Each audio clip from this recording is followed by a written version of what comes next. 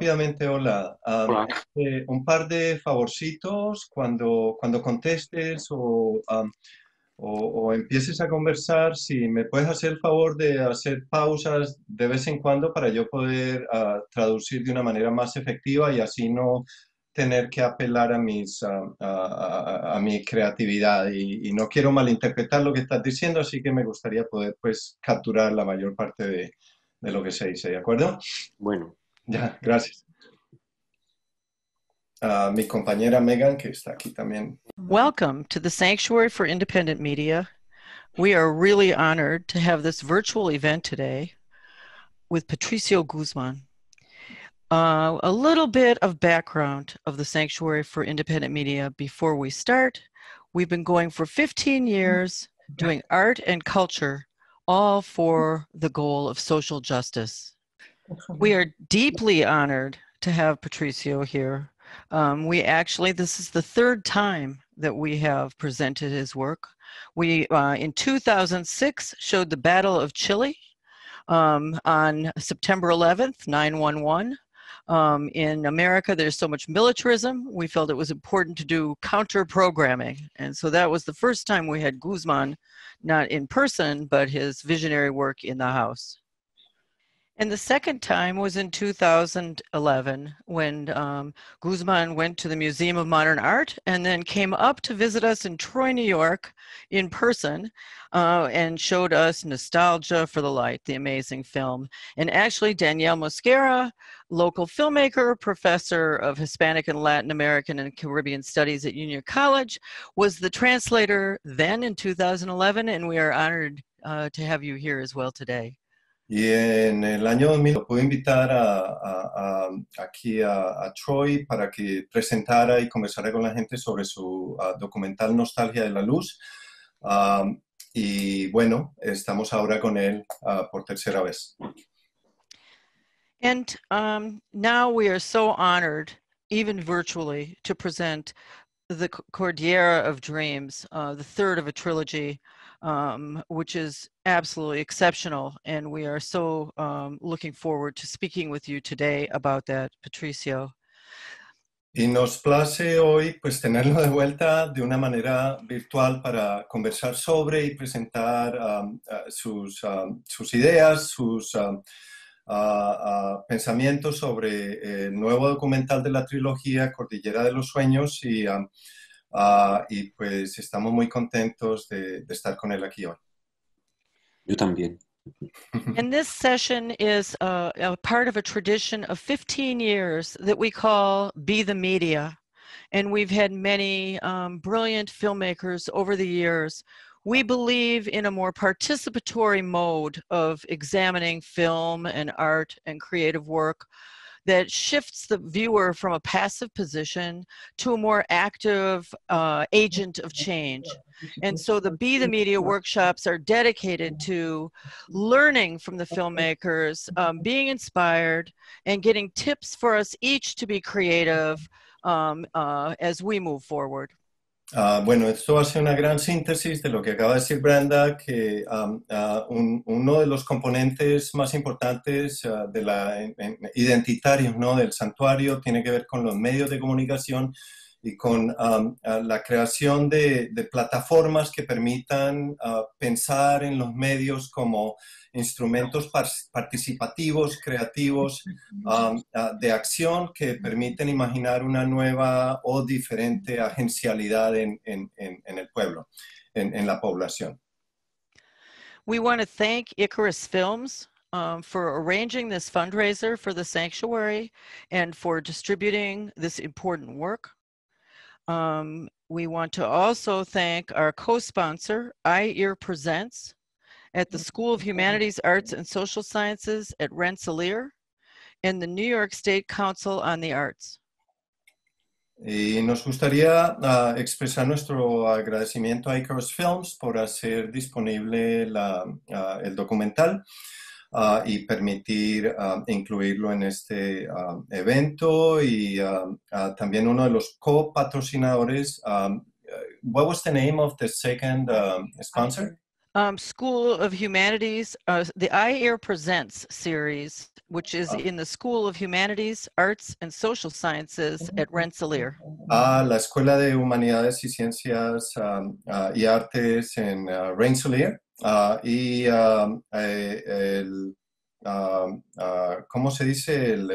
El Council del Estado de Nueva York para las Artes. And so we also want to thank each of you in the audience who is on this call right now.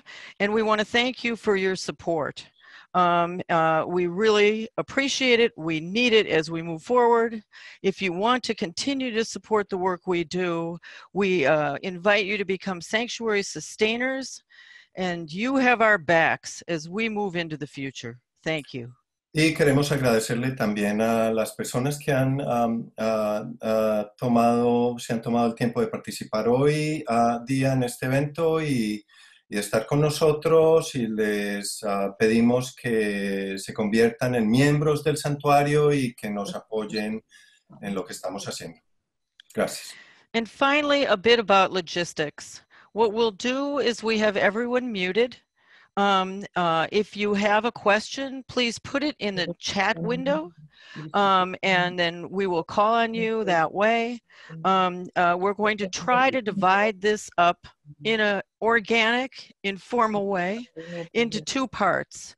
Part one, for the first 45 minutes, discussing the film that we have watched or you're about to watch, the Cordillera of Dreams, questions to Guzmán about that. And the second 45 minutes will be focused on the art of filmmaking. And we are looking for inspiration, wisdom, tips, advice, whether we are filmmakers or writers or creative educators or community organizers. It will be a time where we hope to grow and learn from your wisdom. Thank you, Patricio. Bueno, ahora un poco de logística con respecto a la estructura del encuentro. Cada plataforma o interfaz de Zoom tiene la posibilidad de participar a través del chat. Todos van a estar, a diferencia de algunos de nosotros, van a estar enmudecidos. Así que por favor utilicen esa sección de la interfaz para compartir con nosotros sus preguntas. Vamos a hacer lo posible por incluirlas todas. Y la segunda parte del encuentro hoy va a estar dedicada a conversar sobre hacer cine, sobre ser parte de los medios, sobre hacer medios. De manera que nosotros pues seamos digamos un componente más participativo y menos pasivo con respecto a manejar nuestras propias historias y controlar, digamos, la manera como se construye memoria. Y bueno, ojalá todo funcione bien con este plan. Brenda. Okay. So we are so excited. Thank you so much. Take it on. Muchas gracias, que estamos muy emocionados y entonces vamos a iniciar. Antes de empezar, así que por favor empiecen a utilizar la sección la sección de chats para mandar sus preguntas. Y queríamos pues ahora iniciar con una pregunta muy general que tiene que ver con la génesis de la trilogía y de esta tercera parte en particular, para empezar ahí y después ya ver para dónde nos quiere llevar el resto de la gente. Así que, Patricio, si pudieras, por favor, darnos como un panorama, un resumen de cómo se gestó esta trilogía y cómo le diste forma a esta tercera parte de la trilogía. Yo creo que la idea que yo tenía, la primera idea que tuve, eran dos cosas. Explorar el desierto de Atacama, porque siempre me pareció un lugar fascinante. Había estado una vez antes allí, cuando era muy joven, y nunca más volví. Y quería explorarlo, quería recorrerlo. Y yo sabía que que en pleno desierto había observatorios astronómicos, había ruinas arqueológicas, había arqueólogos y que había mujeres que habían perdido a sus seres queridos, que eran partidarios del gobierno de Allende y que fueron casi todos ellos muertos, asesinados. Y estas cosas me llevaron al desierto. Y las otras películas son la conexión inmediata de lo mismo.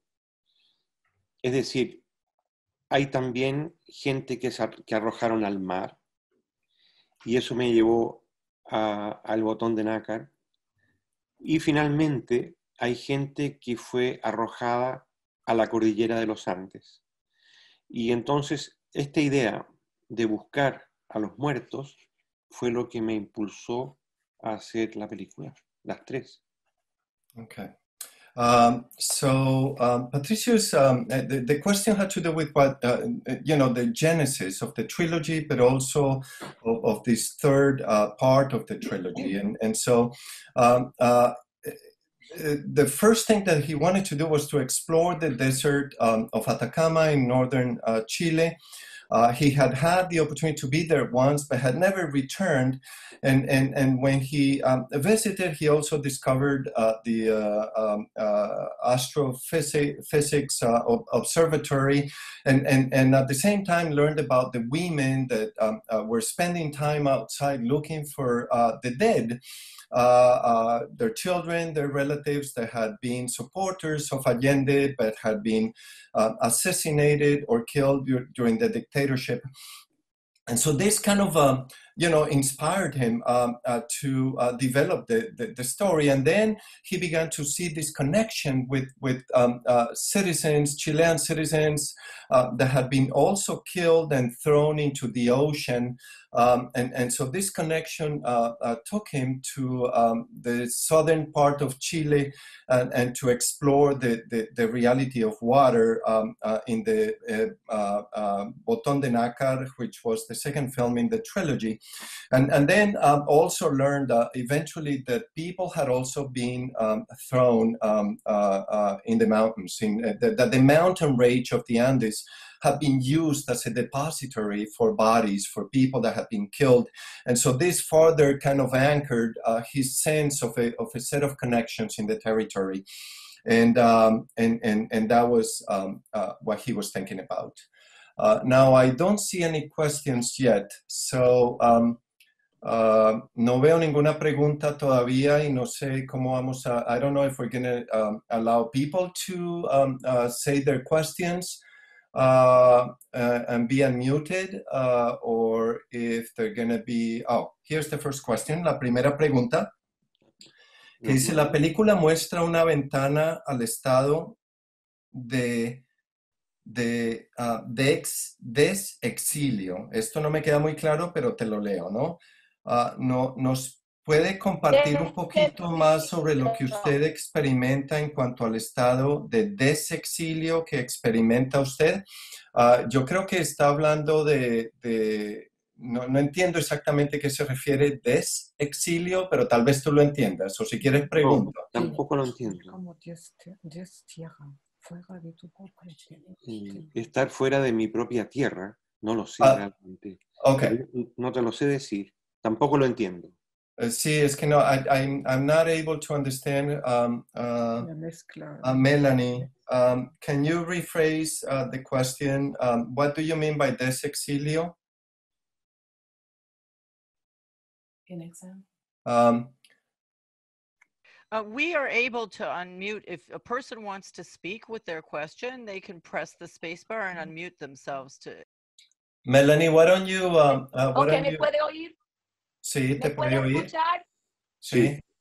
Ok, entonces estoy preguntando desde la perspectiva que usted ya no está en su país, tampoco en el país adoptado, está entre mundos, entonces está en un estado de exilio, pero desexilio, porque así no existe el país suyo, ya no es el mismo país.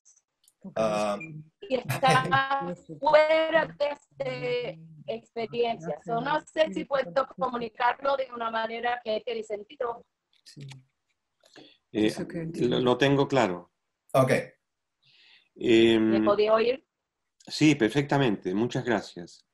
Usted tiene razón, porque vivo en un lugar que es mi propia vida, mi propio mundo, mi familia, mi casa, mi mujer, los objetos que hay alrededor mío. Pero es como si yo viviera en una especie de satélite, en un cuerpo aislado, que no es ni Chile ni tampoco es Francia. Yo creo que es un estado de, ¿cómo se dice? Es un estado extranjero, es un estado fuera del mundo, pero al mismo tiempo vinculado al mundo. Es difícil de explicar esto bien. Pero la pregunta es buena porque en realidad yo no vivo en ninguna parte. Digamos que yo he inventado el lugar, el país, el planeta donde estoy. Yo no sé si esto es común o no, pero he hablado con otros exiliados no chilenos de otros países que más o menos se mueven en este espacio inventado. A mí me resulta atractivo porque siempre he vivido un poco fuera de la realidad. He hecho cine documental pegado a la realidad y sin embargo yo mismo como persona no soy un individuo que siente atracción por un lugar especial en el planeta. No sé si me he expresado bien, pero eso es lo que siento, más o menos. Y creo que he sido un poco largo también. I see. Okay, I'm going to try to capture everything that Patricio just said. The question dealt with how he kind of conceptualizes his experience of exile, because he lives in exile, but at the same time, much of his work is connected to his country of origin and the country that has dominated his imagination. In many ways, if I capture Melanie's question correctly. And Patricia is saying that, that he lives, that he lives his own life in a very immediate way. His family, his partner, the objects that surround him, as if he lived in as a kind of a satellite life, right? Sort of detached, but not completely detached. And so he lives neither in France or Chile in many ways, and so he occupies this space that is kind of a foreign space, right? It's a foreign experience, an out-of-world experience of sorts. And so he sometimes or frequently sees it as living outside of the world itself. And that makes him also conceive of this experience as an invention of his own world, right? That he's making his own world out of all of these different poles. And he has spoken to other people about this experience who kind of feel very much as if they occupy a very similar in-between space. And it's very attractive. It's very attractive because it provides them with a sense of creativity. And so it's very odd that his documentary work is so much about reality, right? And he feels that he's not in that reality. And so he feels a little bit kind of disengaged from it, but is very much anchored in the real. Okay, hay otra pregunta. There's another question. Can you translate Spanish questions into English for us? I think I just have. But yes, I'm going to try to remember that more consistently. ¿Alguien tiene alguna otra pregunta? Si tienen otra pregunta, if you have other questions, please unmute yourself, ask your question, and if you ask it in Spanish, I'll translate it into English and vice versa, or you can translate your own question.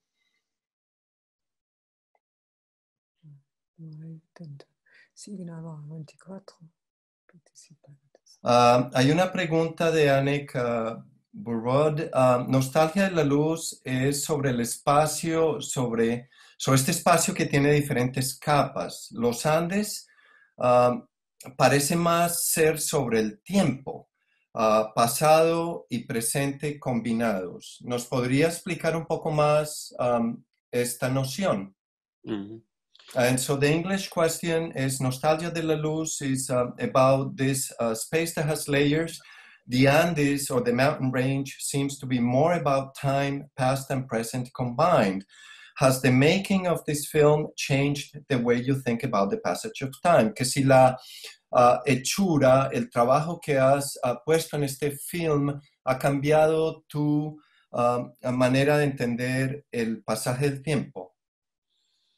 Yo creo que sí. Después de Nostalgia de la Luz, yo me siento mejor con mi pensamiento en general. Durante muchos años yo estuve atrapado por el golpe de Estado en sí, por el, ¿cómo explicarte? Por el hecho mismo de haber sufrido un golpe de Estado, de que Chile entró en una dictadura y de que yo tenía la necesidad de contar lo que estaba ocurriendo. Pero con Nostalgia de la Luz me olvidé de esta premisa y comencé simplemente a explorar el tiempo en los arqueólogos, en un astrónomo y en las mujeres que buscaban a sus muertos. Era otra manera de empezar de nuevo, pero distinta. Eso es más o menos lo que me llevó a construir esta película. Okay. Okay, so Patricio, in answering the question, says that yes, after Nostalgia of the Light, he felt that something had changed in the way he thought about the dictatorship, about the coup d'etat, and about all of the different consequences that unleashed.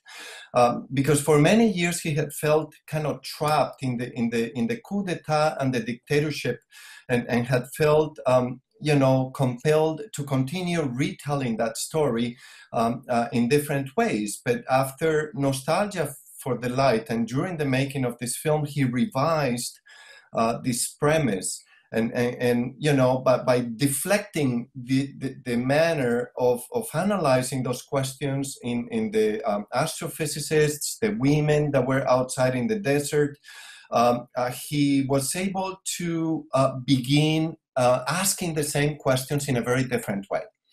And so, yes, it affected his sense of time, but it also affected his thought process. Hay otra pregunta.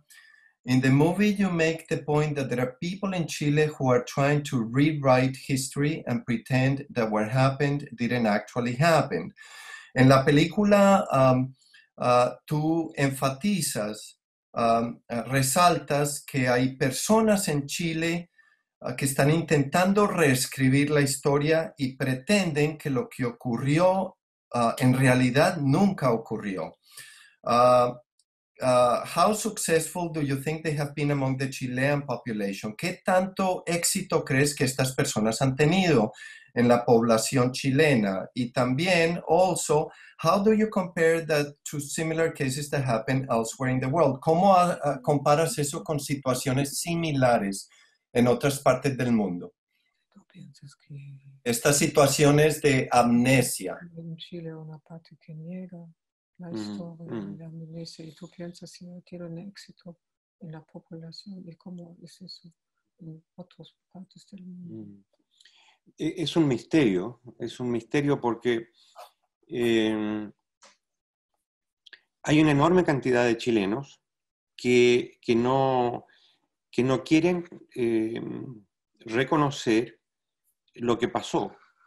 Es decir, yo creo que hay una buena mitad del país que piensa que Allende, la Revolución Chilena, el movimiento obrero que había era un pequeño incidente, un fenómeno secundario.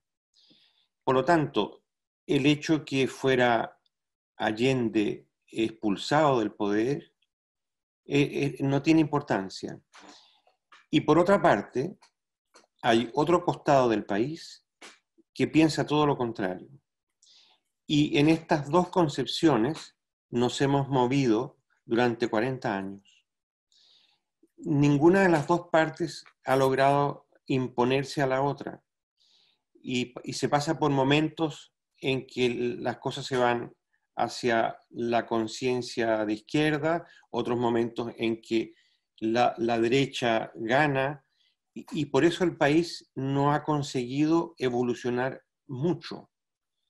Es un país próspero, económicamente moderno, donde hay medios de comunicación interesantes, donde hay una sociedad dinámica, pero en el fondo es un país que ha estado estático, quieto, sin moverse.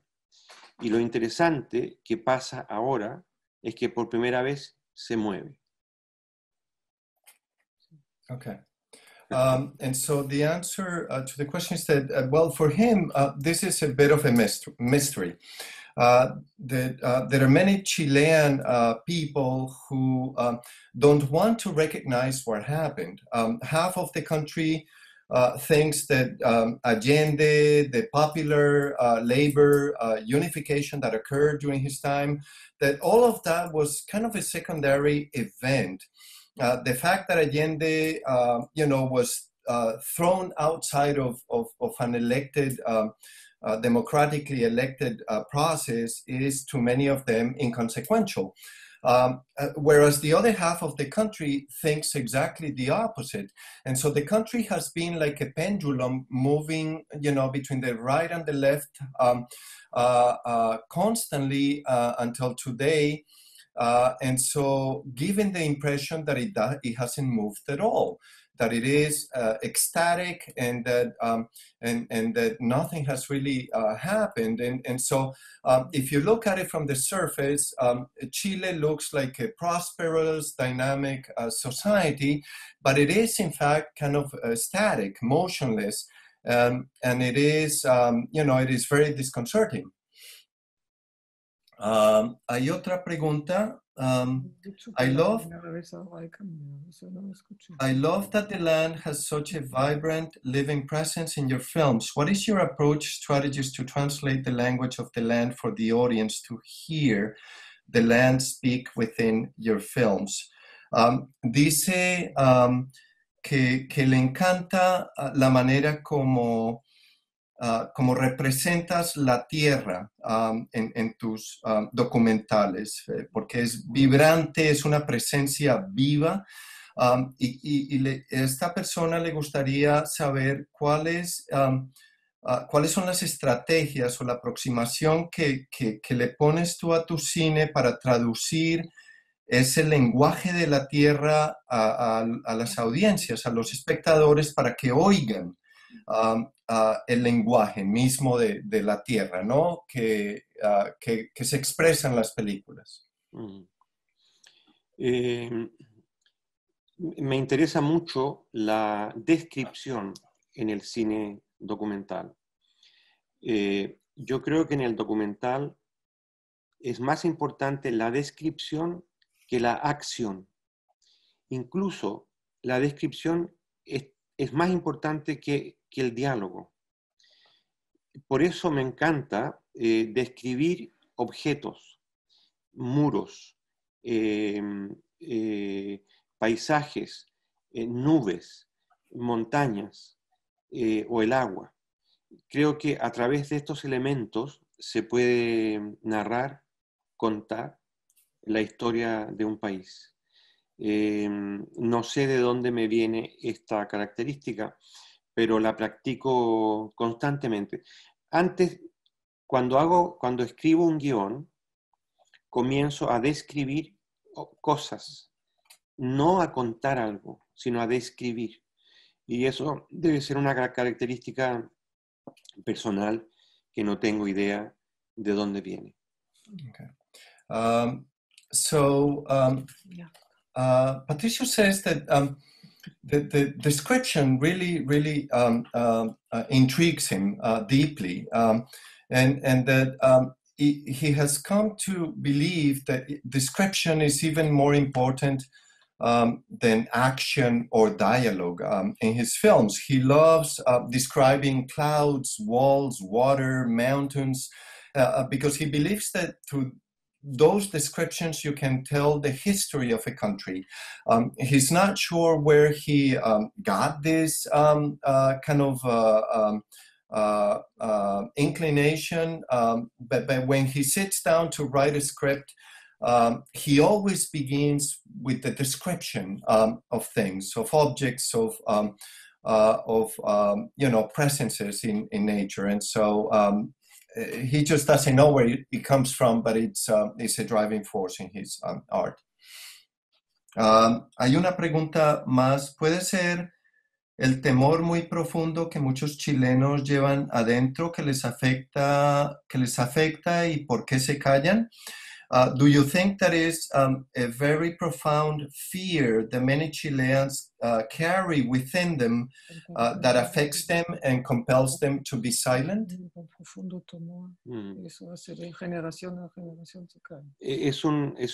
Es cierto, los chilenos formamos un país de gente callada, que habla poco.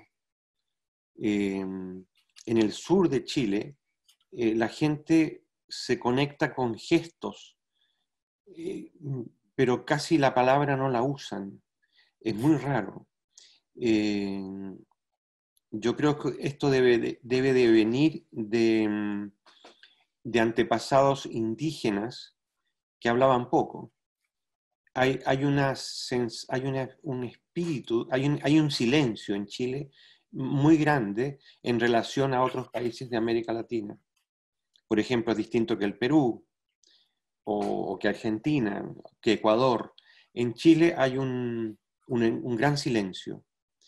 Y sí, yo creo que esto, en relación con el golpe de Estado, debe de haber creado un rechazo a hablar de lo que ocurrió. No estoy seguro de lo que estoy diciendo, pero yo creo que sí, que el silencio es propio de Chile, más que la palabra. Es raro esto, sí. Yo tampoco lo entiendo. Y sí, es así.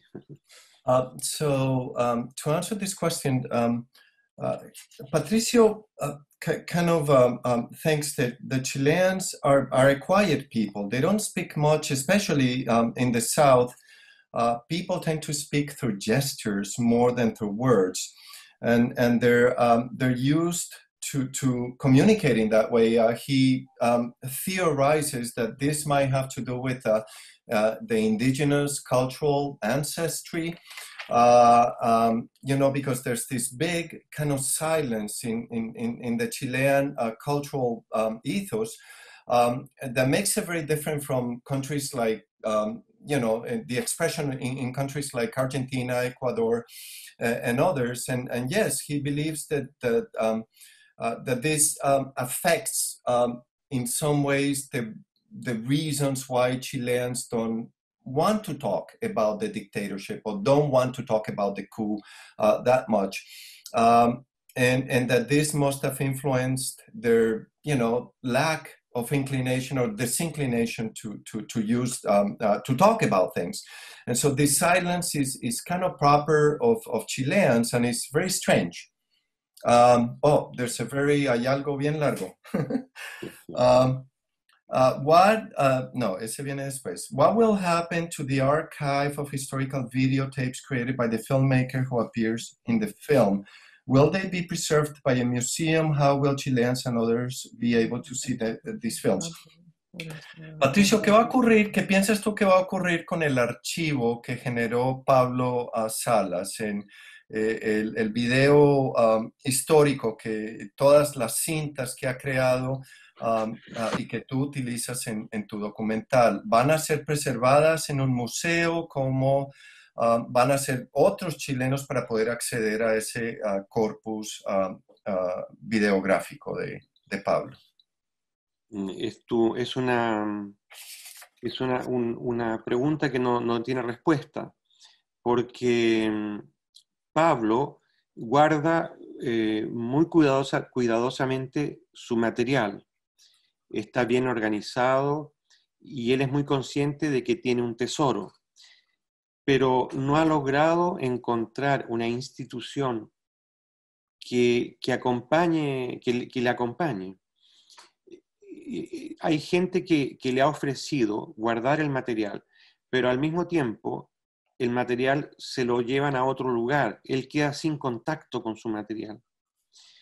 Esto es muy complicado. Yo lo entiendo muy bien, porque yo también tengo los negativos de la batalla de Chile y los tengo yo conmigo. No he querido dárselos a una institución, porque las instituciones se apropian de tu material, aun cuando te dicen que no, pero sí, tú abandonas el material. Y es muy difícil abandonar una película de la realidad como lo que ha hecho Pablo toda su vida. Digamos, Pablo ha hecho 20, 30 películas con lo que ha filmado. Y yo creo que él no quiere desprenderse de eso, porque en el fondo es su vida. Es muy raro esto. Yo creo que estamos un poco locos, yo creo, en general, ¿no? Pero es lo que yo siento, es lo que yo creo que le pasa a Pablo. Él va a desconfiar sistemáticamente de quien quiera tener el material. Tal vez encuentre a alguien, sería estupendo, pero hasta el momento no ha ocurrido, y eso indica que probablemente nunca encontrará a esa persona. Okay. Digamos, sí. And so there is no easy answer to this question. Pablo Salas, the name of the documentarist and filmmaker, he keeps very, with a lot of carefulness, control of his material, of his filmic material. He has not been able to find an institution that will help him preserve it, but he's also, because he's very afraid of the fact that if they do, they're going to take it away. And so Patricio says that he can understand that kind of fear, because he himself still has the negatives of Battle of Chile from from the early 1970s, and he has not given those tapes, those original tapes, to any institution, because if you do, in a way, you're abandoning your own creation. But also, and perhaps more important, because when you give it to an institution, they tend to appropriate things and not to not to kind of make it possible for people to have access to them. And so in Pablo's case, he has done, this is the work that he has done all of his life, and he doesn't want to let go of it. Maybe he and Patricio are a little crazy. And this is what Patricio thinks, right? That is happening to Pablo. That maybe because there has not been a situation that will, that will be satisfactory for Pablo, he has decided to keep the material with him. Hay una pregunta bastante extensa. Are you familiar with the concept of Western media? The history, suppression, function of U.S. mass media, politics, education, and the church.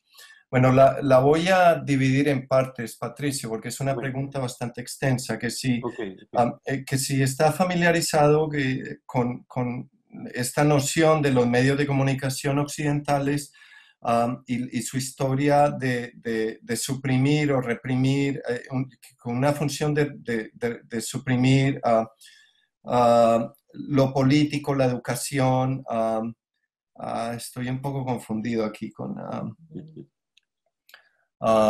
function of US media, politics, education, the church. Por ejemplo, ¿no? El dramaturgo Harold Pinter menciona que las democracias del mundo que fueron destruidas por la intervención de los Estados Unidos durante la Guerra Fría, como en Haití, Paraguay, Brasil, Uruguay, Grecia, Indonesia, etcétera, etcétera, El Salvador, Chile, que... Are you conscious of keeping your film, Nonik? Low on financial amount of resources to oh goodness. I think I'm going to ask the person that wrote this if you could perhaps try to compress the question a little bit more, because there's a lot here that I'm having a hard time kind of synthesizing. Es muy difícil sintetizar todo lo que está aquí. No sé si Renate pueda tal vez darme una mano.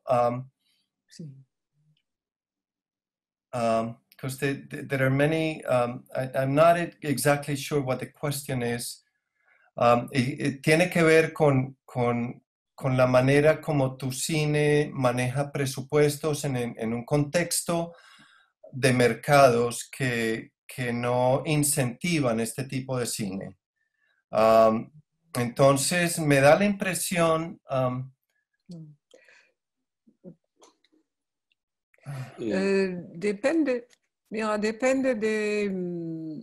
Es diferente hacer un documental como independiente que hacer un documental dentro de una estrategia de una cadena de televisión o que deciden otros. And so Renate is answering the question from the perspective of producer, that is very different, trying to create independent work as opposed to work that is connected to industries or to structures related to television and so forth and so on. ¿Qué ibas a decir algo, Patricio? Bueno, eso último lo entendí, más o menos. Yo creo que hay documentalistas independientes y hay documentalistas que trabajan para la televisión. Son dos mundos completamente distintos. Tú puedes ganar tu vida en la televisión y hacer tus películas. Después que sales de la televisión, haces tu mundo. Pero no se pueden combinar los dos. La lógica de la televisión no tiene nada que ver con el documental de autor, con tu opinión, con tu perfil único, con tu forma de ser. Cuando tú reflejas tu forma de ser, estás haciendo un documental de autor, un documental tuyo, propio. Pero la televisión es una máquina que te da órdenes y te dice, hazme un documental de las minas de cobre, haz un documental del espacio sideral, o hazme un documental de lo que la gente piensa en Ecuador, por ejemplo. Te dan una idea. Tú la puedes desarrollar con libertad, si el canal es inteligente, pero no es lo mismo. No es lo mismo cuando tú solo en tu mundo una idea te hace reaccionar porque quieres decir algo. Hay una cuestión personal en el trabajo documental que se aleja completamente de la televisión. Pero no es solamente, la pregunta es más amplio. No es muy amplia, sí, sí. No es solamente la televisión, es por las estrategias de los medios de comunicación y de imagen, es de oprimir, suprimir o de hacer esa cosa que se llama mainstream o lo que sea. Digamos, es una manipulación permanente, una clase de lavado de cerebro de la gente que consuma los medios. Eso existe, pero eso se ve cada día en las informaciones, los que recibes y los que no recibes. Pero eso es independiente del valor que se da a la creación artística. Y seguramente nosotros hemos elegido Francia porque ahí en Francia hay una apertura exactamente a la creación artística, porque son en parte coincidentes con valores culturales del país. Okay. ¿No? Y por esa vía siempre hay posibilidades. Okay. Igual que independiente. There's a long kind of synthesis of what Renate and Patricio were saying, that he chooses to do independent cinema. That the moment that you begin to consider doing programming or creating for television in the context of Patricio's answer, you begin to lose authorial creativity, and you begin to and you cannot really mix both. You have to either be independent or not. And so when you work for TV and you make the means to be able to continue producing, then you can work on your own stuff after that. But in his case, he prefers to work on independent cinema. The logic of television has nothing, very little to do with independent filmmaking. And so because he likes to be more reflexive and also to have that independence, he creates his films that way. And then Renate added a couple of ideas as well, that is not just about TV, but a machinery that is connected to mass media, and that very frequently has a pernicious influence on consumers and citizens, because for her, it is kind of a type of brainwashing, this kind of permanent manipulation. And that's one of the reasons why they prefer to work in France, because France has an opening to this kind of creativity, and so they prefer, to be situated in that kind of direction. Hay otra, tal vez voy a guardar lo que dice al final. Está pidiendo unas recomendaciones sobre tipos de películas o material fílmico que esté conectado con la dictadura, el racismo y el capitalismo en diferentes contextos. En Chile tal vez eso lo podemos hacer después. We can see that later. The next question, la siguiente pregunta es, your film leads to a very pessimistic conclusion. Do you really see no hope for the future in Chile? Dice esta pregunta, Patricio, que el documental nos lleva a una conclusión relativamente o bastante pesimista, que si tú piensas que no hay esperanza en el futuro de Chile. Al revés, yo pienso que hay muchas posibilidades de desarrollo en Chile, en todo el sentido de la palabra. Creo que es un país interesante, inquieto, donde hay un movimiento artístico serio, donde hay buenos poetas, donde hay un trabajo literario sólido. Yo creo que Chile es un país estupendo para trabajar y para crear. No hay nada verdaderamente trágico en la historia de Chile, como en otros países de América Latina hay. México, por ejemplo, es un país con problemas enormes, históricos, donde tú ves que hay fuerzas del destino adentro de México difíciles. En Chile Chile es un país diáfano.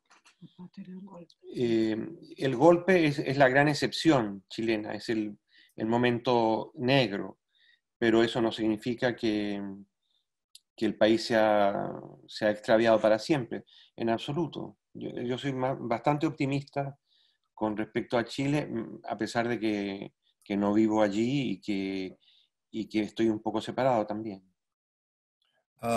So he doesn't quite see the pessimism.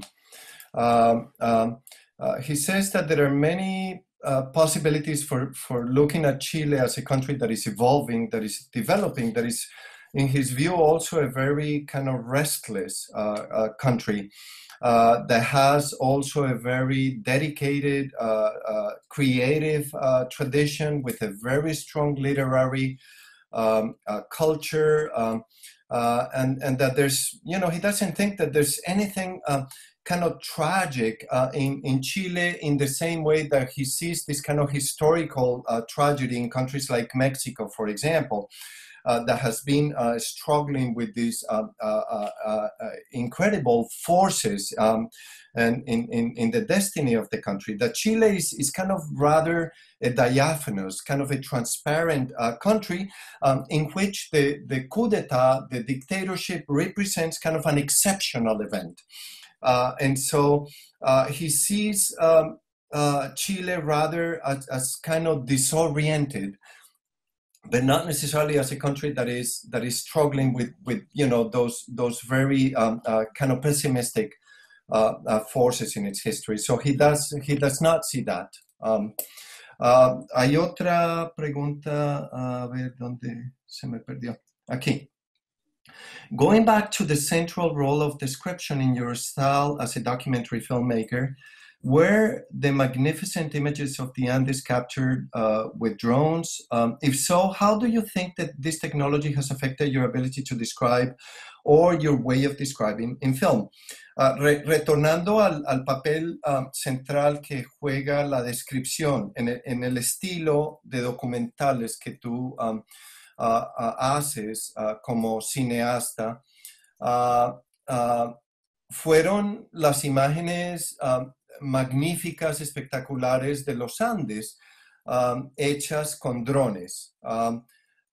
Y si ese fue el caso, ¿cómo ves tú el papel de la tecnología afectando tu capacidad de describir en términos del proceso que has visto evolucionar con los años? Si la tecnología ha cambiado tu manera de escribir o la ha transformado de alguna manera. Sí, la tecnología nos ha influido mucho a todos los cineastas. Por ejemplo, la calidad de las cámaras. Cuando yo hice la batalla de Chile, teníamos una cámara estupenda, pero hoy día es una pieza de museo. Una cámara que utilizaba el 16 milímetros, un soporte delicado, muy difícil de trabajar, se raya constantemente, se rompe. Y hoy día tienes todos los formatos y los soportes digitales, y las cámaras tienen unos lentes que son insólitos. Una cámara hoy día puede sacar detalles de un rostro, de un paisaje, como nunca antes se podía hacer. Todo esto es maravilloso para el documental, porque nuestro cine depende mucho de imágenes que no tienen siempre la fuerza del actor que tiene la ficción. Como no trabajamos con actores, todo se reduce a objetos, a perspectivas, a ciertos personajes, pero que no son actores. Por lo tanto, la parte técnica tiene mucha importancia para nosotros. Ahora bien, como documentalista, describir es ponerse delante de un escritorio, de fotografiar tus lápices, el cuaderno que está encima de la mesa, la lapicera, la caja, todos los pequeños objetos que te rodean como persona son una maravilla para describir. La pared de tu casa, los cuadros que hay, el suelo, la textura que tienen las superficies. Digamos, hay algo apasionante en la parte externa del mundo para el cine documental. Es muy hermoso describir. Y si tienes materiales óptimos como hay ahora, tanto mejor. Okay. And so, yes, technology has changed not only the way that he does film and creates his films, but has changed the way that most filmmakers make films today. The quality of cameras, for example, when he when they filmed the Battle of Chile, they were using 16 millimeter cameras with supportive structures that were very fragile. Today, one has all sorts of supportive technologies that are digital and that are also remarkably detailed, with lenses that are incredible as they have never been. And so their ability to capture images in documentary is enhanced. And as we know, documentaries are very reliant on this kind of thing because they're not dependent on actors to move the films forward. They're dependent on images and details and objects. And so much in documentary film is reduced to perspective. And so, you know, whatever has changed in terms of technical capacity is crucial. As a documentarist, you know, being able to, for instance, sit in front of your desk and photograph every single detail, the pencils, the objects that are in front of you, the walls, the textures, the floors, all of this universe and the way in which technology enables its capturing makes for films to, and the capacity to describe something beautiful. Ahora voy a pasar a la siguiente pregunta que dice, it's hard to put words to this question. Can Patricio speak to the examination of media and filmmaking and media makers in relation to a fascist government? Patricio, que si podrías hablar un poco sobre la relación que existe entre los medios de comunicación, el cine, los cineastas y los gobiernos fascistas. Con una pregunta que le sigue. What, if anything, can we do here in the US as media makers to prevent the growth of fascist power? Y esta pregunta te la hacen con el deseo de saber qué podemos hacer nosotros aquí en Estados Unidos para contrarrestar la influencia de los medios de comunicación y cineastas y prevenir el crecimiento de este poder fascista. No sé, no tengo idea cuál es la realidad profunda en Estados Unidos de los documentalistas. No sé cuál es el mundo que tienen que afrontar. Me lo imagino, pero no lo conozco. Y bueno, yo creo que lo primero que nada es que hay que tener una visión optimista de la vida y del mundo en general, porque a partir de ese optimismo es que se te ocurren las ideas. Y yo creo que según el país donde vivas, la situación económica que tengas, etc., es lo que define el trabajo que vas a hacer. Y es muy interesante, digamos que lo mismo le ocurre a un pintor. Digamos que hay una actitud en el artista que está por encima de esa situación social, negativa que puedas vivir. Siempre hay una puerta que se puede abrir, y eso es lo más atractivo para un creador en general. And so the answer is that he doesn't really know. He's not very familiar with the reality of documentary filmmakers in the US, you know, what sort of situation, what kind of world they're confronting. He believes that we have to be optimistic and have an optimistic vision because that is what gives filmmakers and media agents new ideas, creative ideas. the country where one lives must or should define the work that we end up doing ultimately.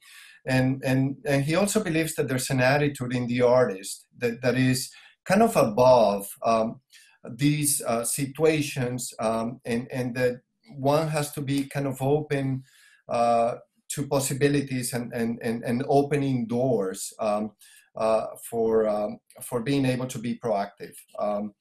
I'm going to the next question. It seems more important every day that we have a trilogy like yours to help make sense of what is happening in the United States. Que nos parece muy importante hoy día ser testigos de una trilogía como la que tú has creado para ayudarnos a darle sentido a lo que está ocurriendo en los Estados Unidos. ¿Conoces tú algunos cineastas que residan fuera del mainstream, ¿no? de estos medios masivos que estén trabajando sobre este tema de la erosión de la realidad democrática en Estados Unidos? No conozco, no tengo un panorama claro de la producción documental en Estados Unidos. Tenemos relaciones muy estrechas con algunas personas, por ejemplo con Fred Wiseman, que trabaja en París casi todas sus películas. Digamos, él finaliza técnicamente el montaje aquí, en esta ciudad. Y con él tenemos una relación muy estrecha. Y a través de él tenemos una visión del trabajo que se hace en Estados Unidos, pero yo no tengo, y creo que Renate tampoco, un conocimiento más profundo de la actividad documental en Nueva York o en San Francisco, que siempre han sido las ciudades más notables en este género. No, he really has no knowledge of the kind of documentary work that is being done in the U.S. They have close relations with some people, like ¿cuál era el primer nombre? Fred Wiseman. Fred Wiseman, with whom they work regularly. He finishes many of his montages in France, and then they have connections to the U.S. as some of the work comes back to the country. But they have really, he has no knowledge of what is happening, for instance, in cities like New York or San Francisco that tend to be kind of hubs for this kind of creative expression. But no. Hay una pregunta de sobre Pablo Salas en tu documental. Pablo Salas, in your film, complains about the people with smartphones and that prevent him from doing his documentaries and his films by interfering in his images. Que Pablo Salas se queja en el documental del uso de teléfonos celulares que obstaculizan o a veces previenen el trabajo que él está tratando de hacer con sus imágenes. ¿Qué piensas? What do you think of the fact that everyone can produce images today? The cell phones have become visual witnesses to crisis. Would you like to use the cell phone to film? ¿Qué piensas tú sobre el uso, sobre el hecho de que muchas personas están produciendo cantidad de imágenes con sus celulares hoy día y que muchos de esos celulares se han convertido en testigos de diversas crisis y utilizarías tú un celular para hacer documentales? Yo creo que la utilización de los celulares es una gran... es un descubrimiento espléndido. No me acuerdo la opinión que Pablo tenía específicamente de los celulares, pero es magnífico lo que se puede hacer, porque la calidad es cada vez mejor. Tú puedes sacar el celular del bolsillo y empezar a filmar situaciones de la vida cotidiana sin que nadie se dé cuenta, es estupendo. Yo creo que el hecho de que haya tantas cámaras de buena calidad que sean tan pequeñas es una gran ventaja para nosotros. Por supuesto, se puede jugar mucho con el celular, se puede desvirtuar muchas veces el cine documental, se puede jugar con un celular, pero por otra parte es una cámara estupenda. Yo la recomiendo 100%. Ahora mismo estoy recibiendo de Chile decenas de imágenes de celulares que me envía mi coproductora chilena. Y con mi mujer aquí en París estamos organizando este material para verlo y para ensayar una forma, para ensayar un poco cómo va a ser mi próxima película. Es estupendo el trabajo que se puede hacer con una cámara en un celular. Okay.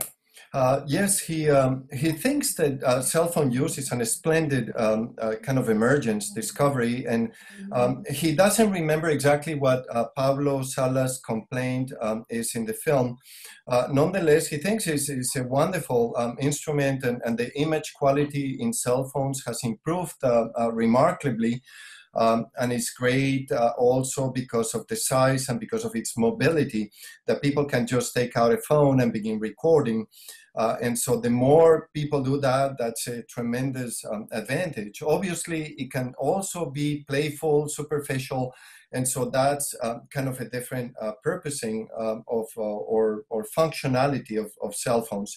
And so, yes, he recommends it. Now he is, for instance, getting tens of, if not perhaps hundreds of images from Chile, sent from Chile by his co-producer in Chile, and they're beginning to review many of those images captured with cell phones to be deployed in his next documentary work. And so he very much believes in it and finds it incredibly useful. Un momentito, how are we doing with time so far? Okay, I think 5, 10. Okay, so I think we're going to have to take about 2, maybe 3 more questions, and then we're going to switch over to the workshop. End of it, maybe some of those questions can be redirected to that as well.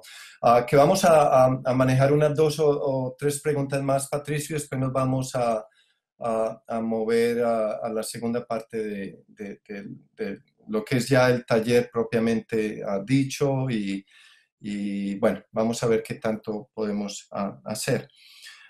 Saludos, Patricio, gracias por compartir con nosotros, súper agradecida. Noto que su estilo de escribir en sus documentales es en el presente, aunque todos los eventos son obviamente del pasado. ¿Usted hace eso conscientemente?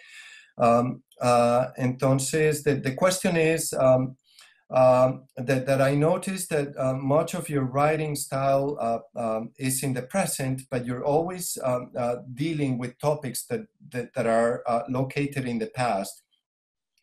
Do you do this consciously? El estilo de la escritura realmente nos captura, ¿no? Al ver las películas, y quería saber si esto te llega a ti naturalmente o no. And so I wanted to know if this comes to you as a natural thing or is something that you kind of have to work at. Vamos a ver. Primero, casi todo lo que tú filmas son cosas que ya han pasado. Incluso si la persona te está contando algo que le ocurrió el día anterior, ya es pasado. En general, la vida es casi siempre pasado. El presente no existe, es tan rápido que, por ejemplo, toda la relación que hemos tenido nosotros aparte de este mismo instante, es el pasado. Y desde ese punto de vista, narrar artísticamente la realidad casi siempre utilizas el tiempo pasado. Y mi punto de vista es que el presente es el tiempo que no existe, como el futuro. El futuro es una utopía, no se sabe, es el misterio. Y todo lo que tú haces en tu vida es pasado, todo, prácticamente. De tal manera que como documentalista no hay contradicción. Yo siempre he filmado un presente que se transforma en pasado cuando estoy montando. Es una cuestión que siempre la he tenido muy incorporada, muy presente, y por lo tanto no he reflexionado mucho en ello. And so, first of all, almost all of the films deal with realities that already happened. Everything, life in general, everything that we do, everything that we are involved in, is almost always past already. And so the present, in his view, does not exist as such. And so from the point of view of narrating artistically, one uses the past tense because the present does not quite exist. It's not easy to capture, and the future is always related to what has not happened and is by nature utopian. And so as a documentary filmmaker, he sees the present as something that becomes the past as they are editing. And so the present is kind of a very fragile sort of a presence. I seem to recall this being very important in Nostalgia for the Light, ¿no? Que es un tema que se maneja desde ese punto más bien filosófico en Nostalgia de la Luz, ¿no? Okay, so there's one more question. Noam Chomsky talked of visiting Chile, the death chambers, and being especially struck 25 years later with the level of fear still present throughout society. Que cuando Noam Chomsky visitó a Chile, visitó las salas de tortura y quedó muy impresionado 25 años después de la dictadura con el nivel de miedo que todavía existía en la sociedad. Also, the torturers living side by side the victims because there was never any moral reckoning. Y también porque muchos o algunos de los torturadores seguían viviendo allí como sin necesidad de que hubiera ningún tipo de justicia. Perhaps this is perceived as silence of the indigenous people or interpreted by some as cynicism. ¿Usted piensa que esto se puede interpretar como el silencio de las personas o interpretar como cinismo? Yo creo que el impacto del golpe de Estado fue tan grande que produjo una capa de amnesia en la sociedad chilena. Produjo una reacción de olvido. Luego, los crímenes que la dictadura siguió cometiendo a lo largo de 20 años, acentuaron todavía más esta sensación de silencio, olvido, no hablar más de ello, y fue pasando el tiempo y Chile se transformó en un país con un pasado del que se habla poco. Es cierto que se han hecho la contabilidad de los muertos, se han hecho juicios técnicos sobre quiénes fueron los torturadores, etc. Pero lo que no se ha hecho nunca es que un gobierno diga, señores, señoras, vamos a hablar claramente de todo lo que ha pasado aquí, uno por uno, en cadena nacional, todos los días. Ningún gobierno afrontó el pasado de una manera absoluta, o al menos resuelta.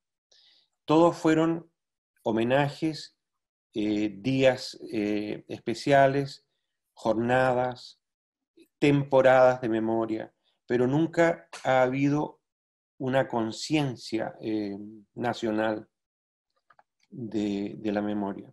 Han sido pequeños ajustes muy buenos, pero no son más que ajustes. Y por eso el tema no desaparece. No desaparece de la vida actual, de los jóvenes chilenos que ni siquiera habían nacido para el golpe de Estado. Okay. En fin. And so the impact of the coup and the dictatorship was so big that it produced a reaction amongst the people of forgetting. As the dictatorship continued committing crimes and atrocities, this act of forgetting was further emphasized. And so Chile changed into a country that speaks very little about what occurred. There have been some gestures of accountability. There have been a few trials and some commemorative processes, but never kind of has the government addressed this issue in its entirety and forced the population into a national reckoning to review a national reckoning to review everything that happened in a comprehensive way, and that has not been possible. And so, as he said, there have been commemorative events, there have been conferences, but there has been no cultivation of a national consciousness about what happened. Small tweaks, important tweaks, but the topic doesn't seem to go away, and the young seem incapable of letting go, but at the same time trapped in this forgetfulness.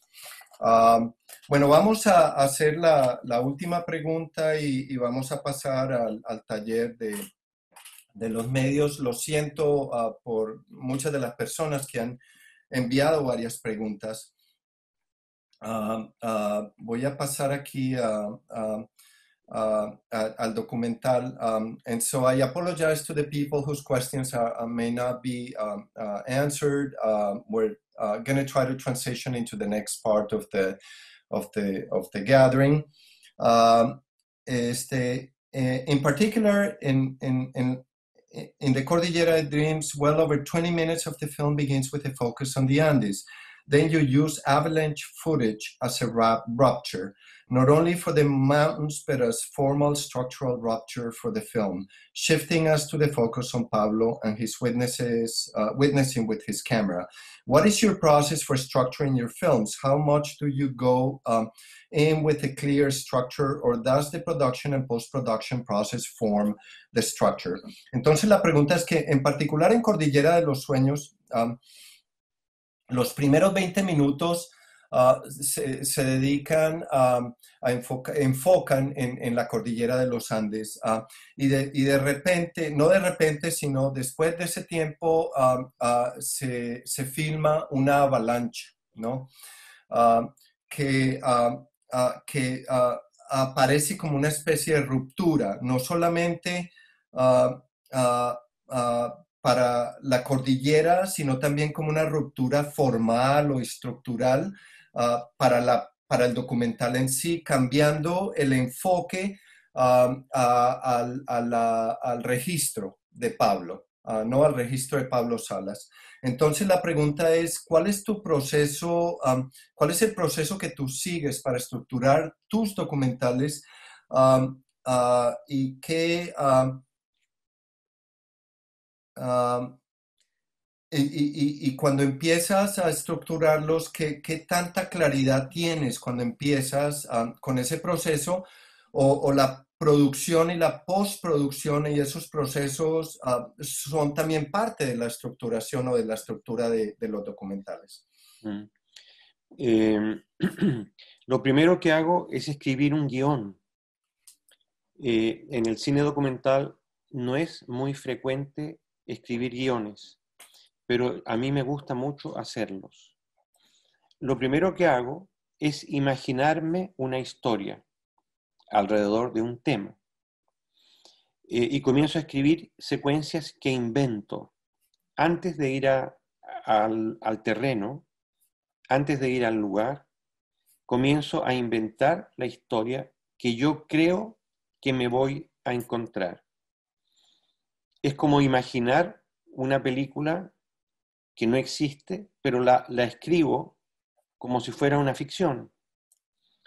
Y eso es lo primero. Lo primero es hacer lo que yo llamo un guión tentativo o guión imaginario. Y con este guión imaginario voy al lugar.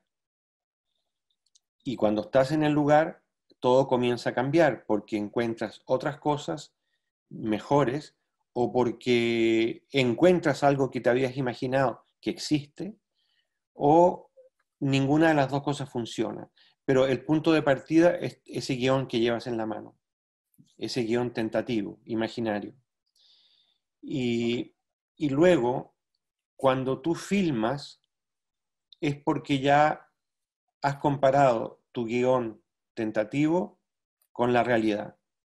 Y entre los dos se filma. Se hacen listas, escaletas de secuencias y vas filmando, encontrando personajes, encontrando ambientes, etc. Okay. Y una vez que terminas sí, este rodaje, se pasa a la sala de montaje, que es otro campo especial para volver a reescribir el guión, para volver a manipular las imágenes que hiciste. Y por lo tanto se pasa por 3 momentos.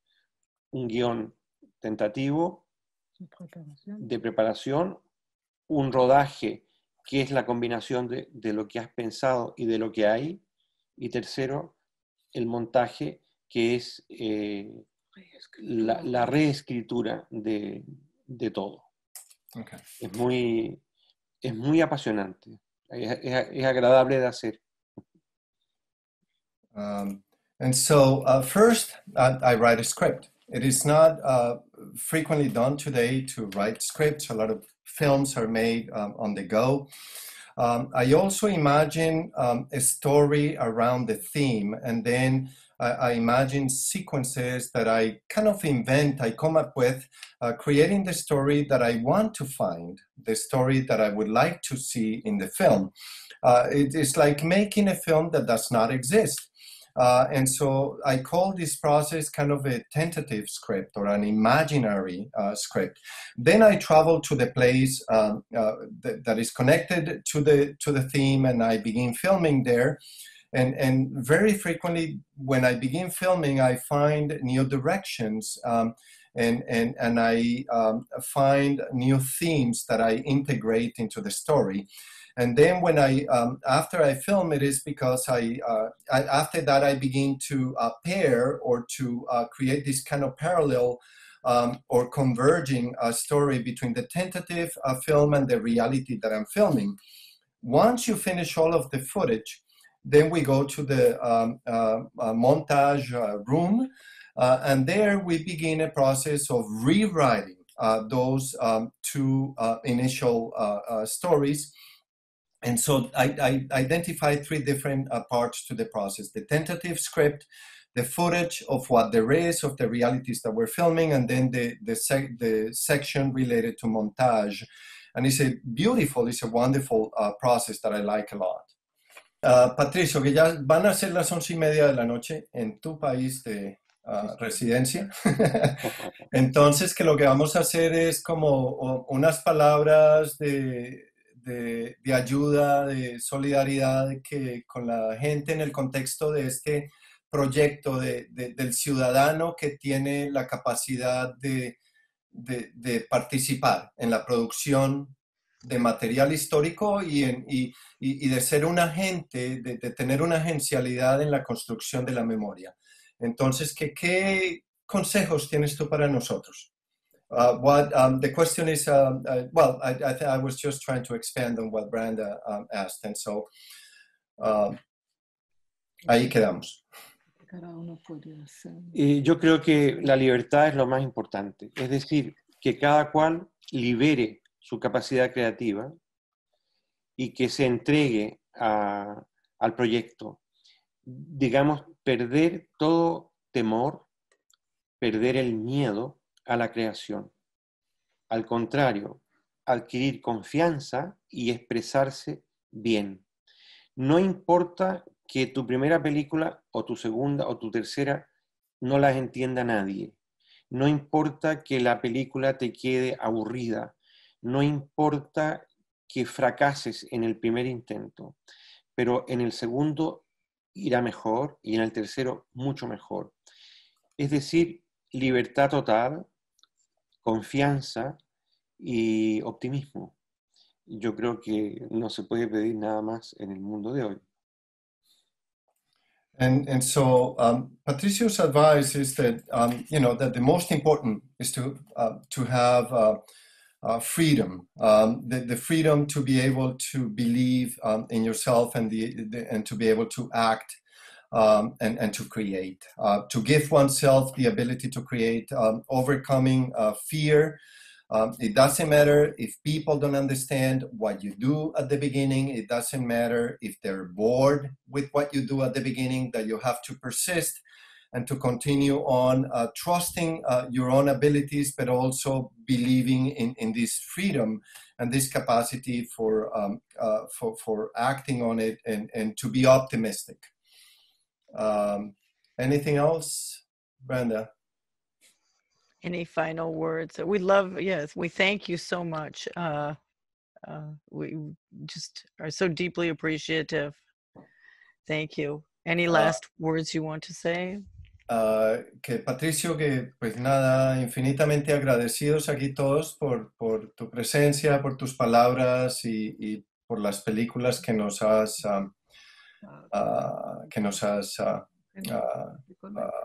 ha inspirado tanto.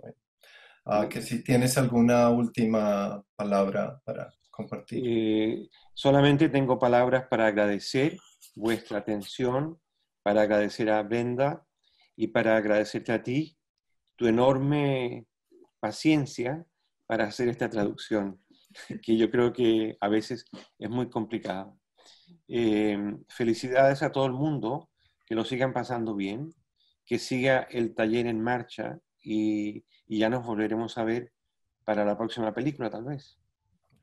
And so he just wants to thank everybody, thank Brenda and the Sanctuary for making this possible, thanking the translation as well, because it is a complicated thing to do, and to congratulate everyone for being able to be part of this, and also hoping that we're going to meet again next time that the Sanctuary is able to present whatever film comes out in the future.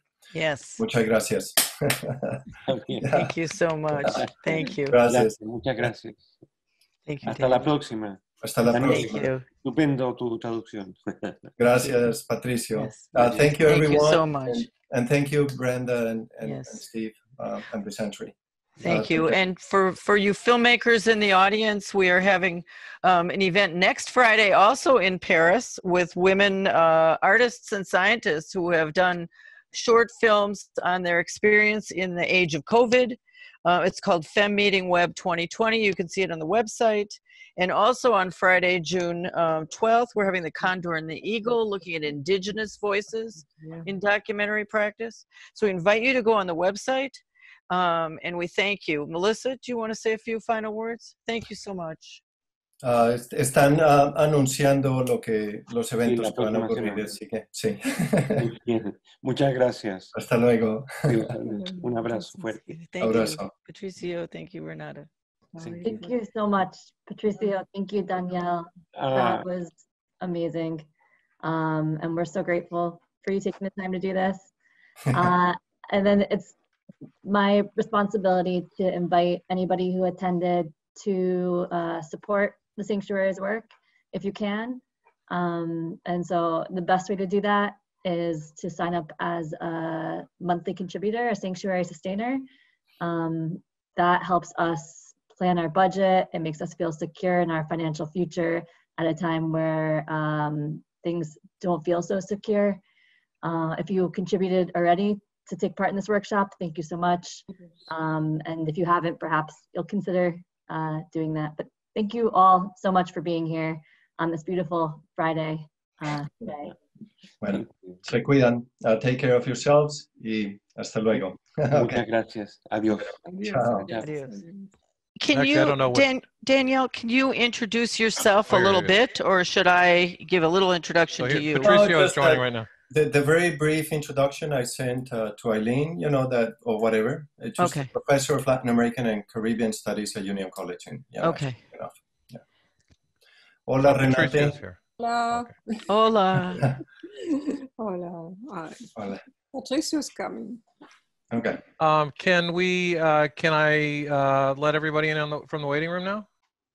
We're a couple minutes late. Are we good to start? Sí. We could just chat a little bit with everybody in from the waiting room. There's 13 people waiting. Okay. Yeah. You ready to go? Anything else you want to say to Patricio, or you want to tell him real quickly what we're doing? Patricio, rápidamente, hola. Hola. Un par de favorcitos cuando contestes o empieces a conversar, si me puedes hacer el favor de hacer pausas de vez en cuando para yo poder traducir de una manera más efectiva y así no tener que apelar a mi creatividad y no quiero malinterpretar lo que estás diciendo, así que me gustaría poder pues capturar la mayor parte de lo que se dice, ¿de acuerdo? Bueno. Ya, gracias. Mi compañera Megan, que está aquí también. Hola. So, Steve, whenever you want to initiate, we're ready. Ya estamos listos. Hang on just 1 second. Well, maybe we record now. We have how many people on? Should we wait a few minutes? 13. Or? I'm just setting up the Facebook page right now. I mean, I could just start with these thank yous and things, and that would take up some time. I could write a message to everybody in the waiting room, just letting them know to hang tight. I think they're out of the waiting room, aren't they? I haven't let them out yet. Oh, social. I'm about to turn it on though. Just give me 1 second. Well, just tell me when to start then. Con la audiencia, con los espectadores y los participantes. Okay. Okay, it should be live now. And then let me hang on just a second. I'm going to let everybody in. And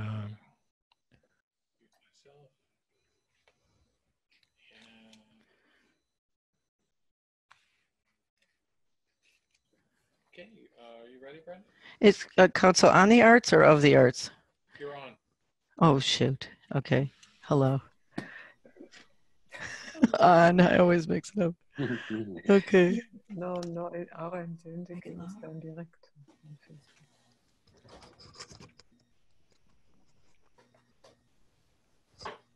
Yo creo que está bien. Sí, está todo bien. Déjalo ahí. Está todo bien. Okay. Welcome to the Sanctuary for Independent Media. We are really honored to have this virtual event today with Patricio Guzmán. A little bit of background of the Sanctuary for Independent Media before we start. We've been going for 15 years doing art and culture, all for the goal of social justice. Danielle, do you want to translate that? Yes, Patricio, que está haciendo la presentación sobre el centro, el santuario independiente de medios y que la presentación es sobre este taller y esta conversa que vamos a tener contigo hoy. Brenda? We are deeply honored to have Patricio here. This is the third time that we have presented his work. We, in 2006, showed the Battle of Chile on September 11th, 9/11. In America, there's so much militarism. We felt it was important to do counter-programming. And so that was the first time we had Guzmán, not in person, but his visionary work in the house. Es la tercera vez que se organiza un evento relacionado al cine de Patricio Guzmán. Se presentó por primera vez en el 2006 la Batalla de Chile, el día septiembre 11 de ese mismo año, para conmemorar los eventos que ocurrieron en 1973, pero también para recordar en Estados Unidos y hacer una especie de contraprogramación, contracultura con respecto a la militarización de la cultura en este país. Brenda? And the second time was in 2011 when Guzmán went to the Museum of Modern Art and then came up to visit us in Troy, New York in person and showed us Nostalgia for the Light, the amazing film. And actually Daniel Mosquera, local filmmaker, professor of Hispanic and Latin American and Caribbean Studies at Union College, was the translator then in 2011, and we are honored to have you here as well today. Y en el año 2011, Patricio tuvo la oportunidad de estar en Nueva York visitando el MoMA, a hacer una presentación del documental y por suerte pudimos, el Sanctuary lo pude invitar aquí a Troy para que presentara y conversara con la gente sobre su documental Nostalgia de la Luz. Y bueno, estamos ahora con él por tercera vez. And now we are so honored, even virtually, to present the Cordillera of Dreams, the third of a trilogy, which is absolutely exceptional. And we are so looking forward to speaking with you today about that, Patricio. Y nos place hoy pues tenerlo de vuelta de una manera virtual para conversar sobre y presentar sus ideas, sus pensamientos sobre el nuevo documental de la trilogía Cordillera de los Sueños y pues estamos muy contentos de estar con él aquí hoy. Yo también. And this session is a part of a tradition of 15 years that we call Be the Media. And we've had many brilliant filmmakers over the years. We believe in a more participatory mode of examining film and art and creative work that shifts the viewer from a passive position to a more active agent of change. And so the Be the Media workshops are dedicated to learning from the filmmakers, being inspired, and getting tips for us each to be creative as we move forward. Bueno, esto hace una gran síntesis de lo que acaba de decir Brenda, que uno de los componentes más importantes identitarios, ¿no?, del santuario tiene que ver con los medios de comunicación y con la creación de plataformas que permitan pensar en los medios como instrumentos participativos, creativos, de acción que permiten imaginar una nueva o diferente agencialidad en el pueblo, en la población. We want to thank Icarus Films for arranging this fundraiser for the sanctuary and for distributing this important work. We want to also thank our co-sponsor, Ear Presents, at the School of Humanities, Arts, and Social Sciences at Rensselaer, and the New York State Council on the Arts. Y nos gustaría expresar nuestro agradecimiento a Icarus Films por hacer disponible el documental y permitir incluirlo en este evento y también uno de los copatrocinadores. What was the name of the second sponsor? School of Humanities, the Ear Presents series, which is in the School of Humanities, Arts, and Social Sciences at Rensselaer. La Escuela de Humanidades y Ciencias y Artes en Rensselaer. Y ¿cómo se dice? El Council del Estado de Nueva York para las Artes. And so we also want to thank each of you in the audience who is on this call right now. And we want to thank you for your support. We really appreciate it. We need it as we move forward. If you want to continue to support the work we do, we invite you to become sanctuary sustainers. And you have our backs as we move into the future. Thank you.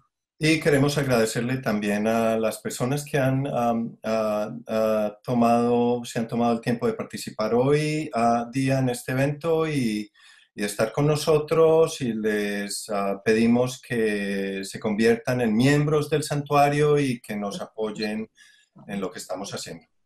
Gracias. And finally, a bit about logistics. What we'll do is we have everyone muted. If you have a question, please put it in the chat window, and then we will call on you that way. We're going to try to divide this up in an organic, informal way into two parts.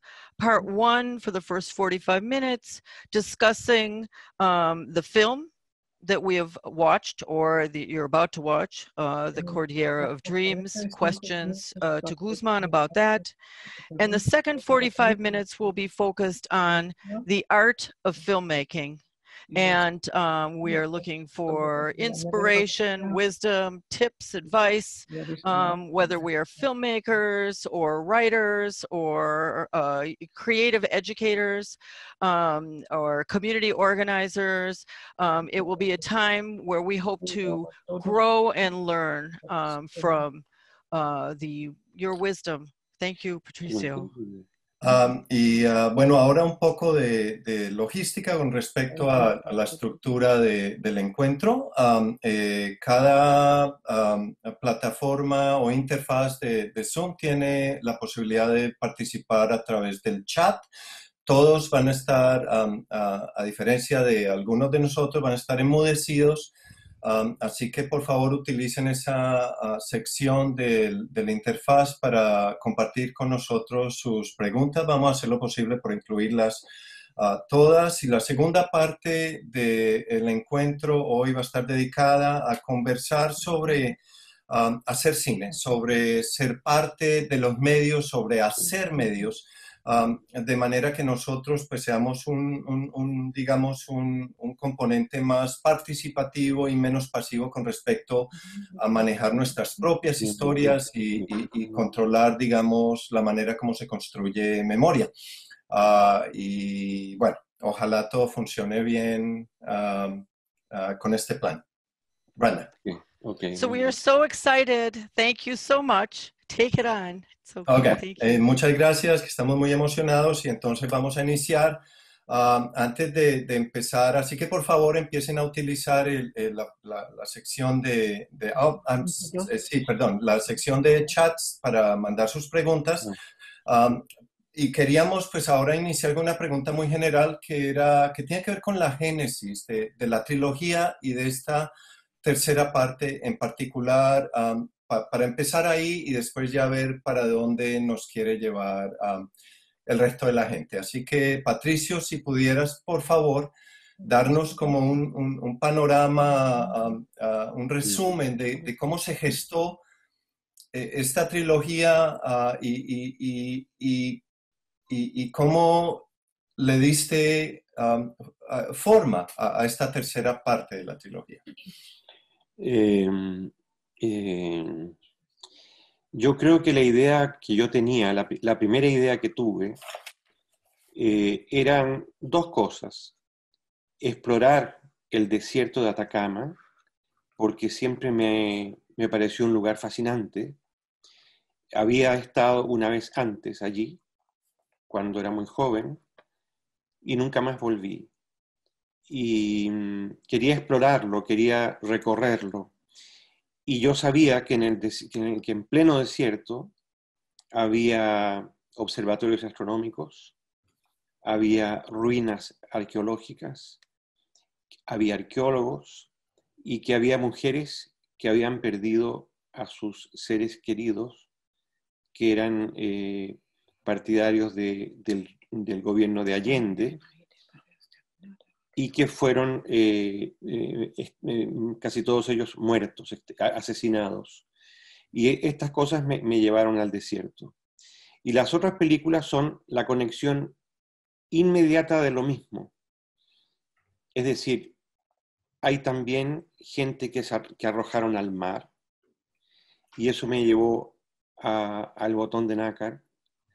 Y finalmente hay gente que fue arrojada a la cordillera de los Andes. Y entonces esta idea de buscar a los muertos fue lo que me impulsó a hacer la película, las tres. Okay. Patricio's, the question had to do with what, the genesis of the trilogy, but also of this third part of the trilogy. And so the first thing that he wanted to do was to explore the desert of Atacama in northern Chile. He had the opportunity to be there once, but had never returned. And when he visited, he also discovered the astrophysics observatory, and at the same time learned about the women that were spending time outside looking for the dead. Their children, their relatives that had been supporters of Allende but had been assassinated or killed during the dictatorship. And so this kind of, inspired him to develop the story. And then he began to see this connection with citizens, Chilean citizens that had been also killed and thrown into the ocean. And so this connection took him to the southern part of Chile and to explore the reality of water in the Botón de Nácar, which was the second film in the trilogy. And then also learned eventually that people had also been thrown in the mountains, that the mountain range of the Andes had been used as a depository for bodies, for people that had been killed. And so this further kind of anchored his sense of a set of connections in the territory. And that was what he was thinking about. Now, I don't see any questions yet, so no veo ninguna pregunta todavía, y no sé cómo vamos a, I don't know if we're going to allow people to say their questions and be unmuted, or if they're going to be, here's the first question, la primera pregunta, que dice, la película muestra una ventana al estado de desexilio. Esto no me queda muy claro, pero te lo leo, ¿no? ¿Nos puede compartir un poquito más sobre lo que usted experimenta en cuanto al estado de desexilio que experimenta usted? Yo creo que está hablando no entiendo exactamente qué se refiere desexilio, pero tal vez tú lo entiendas, o si quieres pregunto. No, tampoco lo entiendo. Como destierra, fuera de tu propia tierra. Estar fuera de mi propia tierra, no lo sé realmente. Okay. No te lo sé decir, tampoco lo entiendo. Sí, es que no, I'm not able to understand. Melanie, can you rephrase the question? What do you mean by desexilio? In exam. We are able to unmute. If a person wants to speak with their question, they can press the spacebar and unmute themselves. Melanie, why don't you... ¿me puede oír? Sí, te puede oír. Escuchar? Sí. Ok, entonces estoy preguntando desde la perspectiva que usted ya no está en su país, tampoco en el país adoptado, está entre mundos, entonces está en un estado de exilio, pero desexilio, porque así no existe el país suyo, ya no es el mismo país. Y está fuera de esta experiencia. So, no sé si puedo comunicarlo de una manera que tiene sentido. Lo tengo claro. Ok. ¿Me podía oír? Sí, perfectamente. Muchas gracias. Usted tiene razón, porque vivo en un lugar que es mi propia vida, mi propio mundo, mi familia, mi casa, mi mujer, los objetos que hay alrededor mío. Pero es como si yo viviera en una especie de satélite, en un cuerpo aislado, que no es ni Chile ni tampoco es Francia. Yo creo que es un estado de, ¿cómo se dice? Es un estado extranjero, es un estado fuera del mundo, pero al mismo tiempo vinculado al mundo. Es difícil de explicar esto bien. Pero la pregunta es buena porque en realidad yo no vivo en ninguna parte. Digamos que yo he inventado el lugar, el país, el planeta donde estoy. Yo no sé si esto es común o no, pero he hablado con otros exiliados no chilenos de otros países que más o menos se mueven en este espacio inventado. A mí me resulta atractivo porque siempre he vivido un poco fuera de la realidad. He hecho cine documental pegado a la realidad y sin embargo yo mismo como persona no soy un individuo que siente atracción por un lugar especial en el planeta. No sé si me he expresado bien, pero eso es lo que siento, más o menos. Y creo que he sido un poco largo también. I see.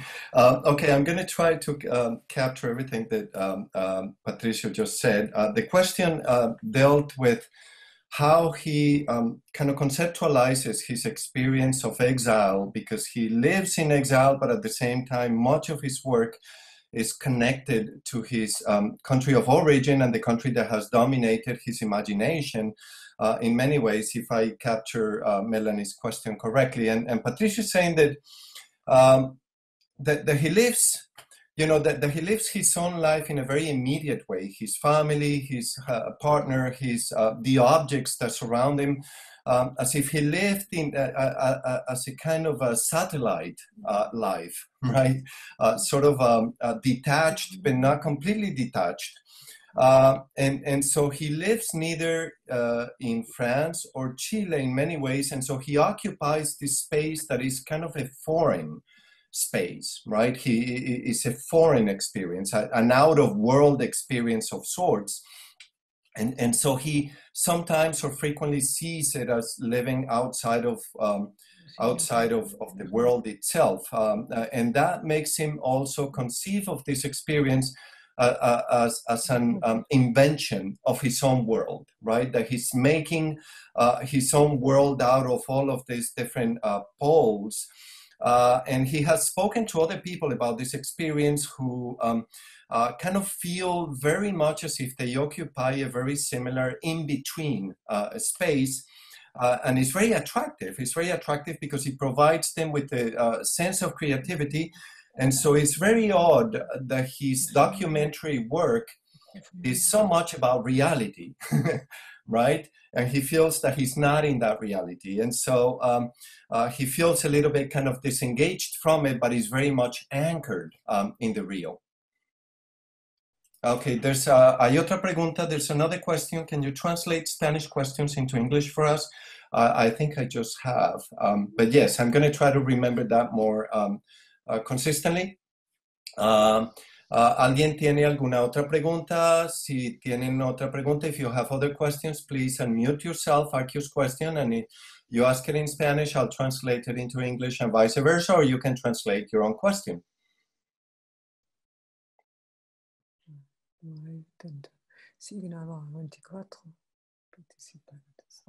Hay una pregunta de Anik Burrod.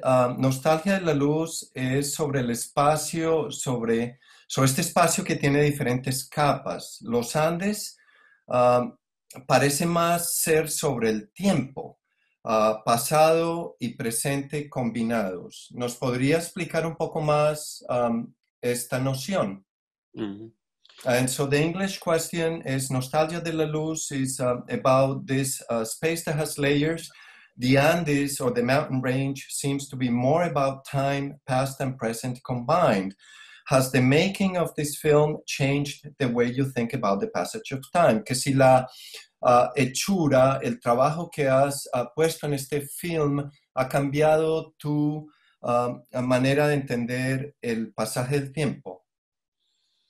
Yo creo que sí. Después de Nostalgia de la Luz, yo me siento mejor con mi pensamiento en general. Durante muchos años yo estuve atrapado por el golpe de Estado en sí, por el, ¿cómo explicarte? Por el hecho mismo de haber sufrido un golpe de Estado, de que Chile entró en una dictadura y de que yo tenía la necesidad de contar lo que estaba ocurriendo. Pero con Nostalgia de la Luz me olvidé de esta premisa y comencé simplemente a explorar el tiempo en los arqueólogos, en un astrónomo y en las mujeres que buscaban a sus muertos. Era otra manera de empezar de nuevo, pero distinta. Eso es más o menos lo que me llevó a construir esta película. Okay. Okay, so Patricio, in answering the question, says that yes, after Nostalgia of the Light, he felt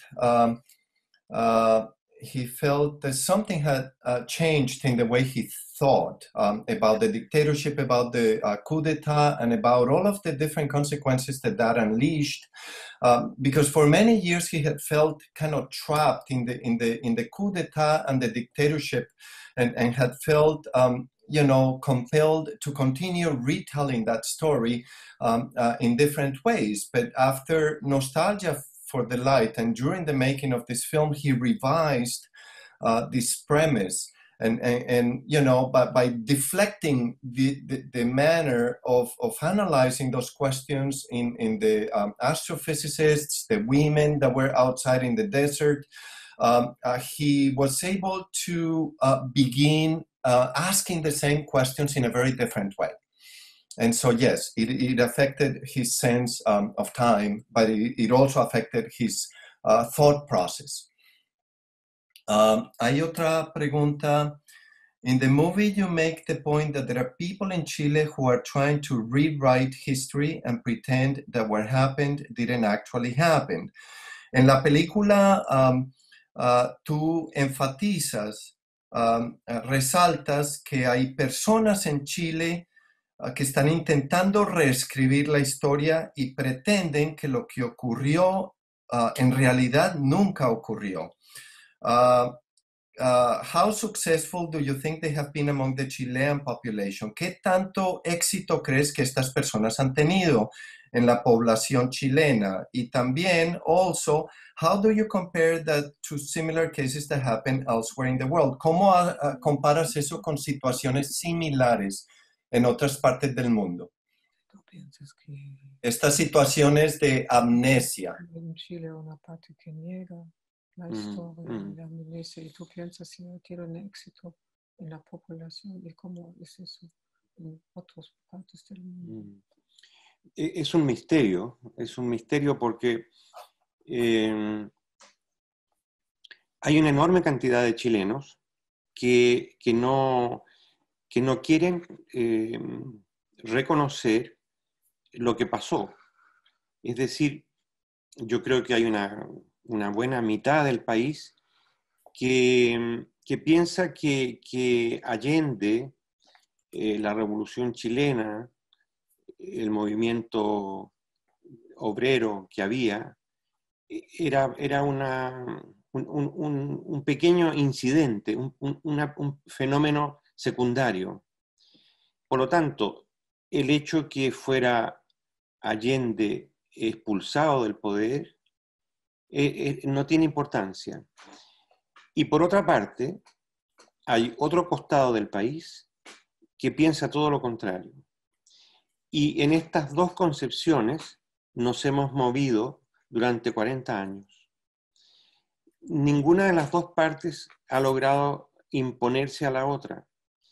Y se pasa por momentos en que las cosas se van hacia la conciencia de izquierda, otros momentos en que la derecha gana, y por eso el país no ha conseguido evolucionar mucho.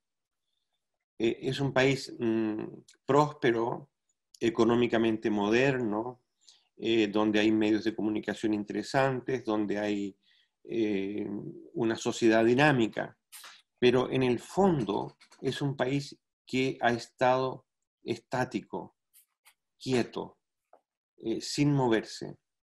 Y lo interesante que pasa ahora es que por primera vez se mueve. Okay. And so the answer to the question is that, well, for him, this is a bit of a mystery. There are many Chilean people who don't want to recognize what happened. Half of the country thinks that Allende, the popular labor unification that occurred during his time, that all of that was kind of a secondary event. The fact that Allende, was thrown outside of an elected, democratically elected process is, to many of them, inconsequential. Whereas the other half of the country thinks exactly the opposite. And so the country has been like a pendulum moving, between the right and the left constantly until today. And so given the impression that it hasn't moved at all, that it is ecstatic and that and that nothing has really happened. And so if you look at it from the surface, Chile looks like a prosperous, dynamic society, but it is in fact kind of static, motionless, and it is, it is very disconcerting. Hay otra pregunta. I love that the land has such a vibrant, living presence in your films. What is your approach, strategies to translate the language of the land for the audience to hear the land speak within your films? Dice que le encanta la manera como representas la tierra en tus documentales, porque es vibrante, es una presencia viva, esta persona le gustaría saber cuáles son las estrategias o la aproximación que le pones tú a tu cine para traducir ese lenguaje de la tierra a las audiencias, a los espectadores, para que oigan el lenguaje mismo de la tierra, ¿no? Que se expresa en las películas. Me interesa mucho la descripción en el cine documental. Yo creo que en el documental es más importante la descripción que la acción. Incluso la descripción es más importante que el diálogo. Por eso me encanta describir objetos, muros, paisajes, nubes, montañas o el agua. Creo que a través de estos elementos se puede narrar, contar la historia de un país. No sé de dónde me viene esta característica, pero la practico constantemente. Antes, cuando escribo un guión, comienzo a describir cosas, no a contar algo, sino a describir. Y eso debe ser una característica personal que no tengo idea de dónde viene. Okay. Patricio says that the description really intrigues him deeply, and that he has come to believe that description is even more important than action or dialogue. In his films, he loves describing clouds, walls, water, mountains, because he believes that through those descriptions you can tell the history of a country. He's not sure where he got this kind of inclination, but when he sits down to write a script, he always begins with the description of things, of objects, of presences in nature. And so he just doesn't know where it comes from, but it's a driving force in his art. Hay una pregunta más. ¿Puede ser el temor muy profundo que muchos chilenos llevan adentro que les afecta y por qué se callan?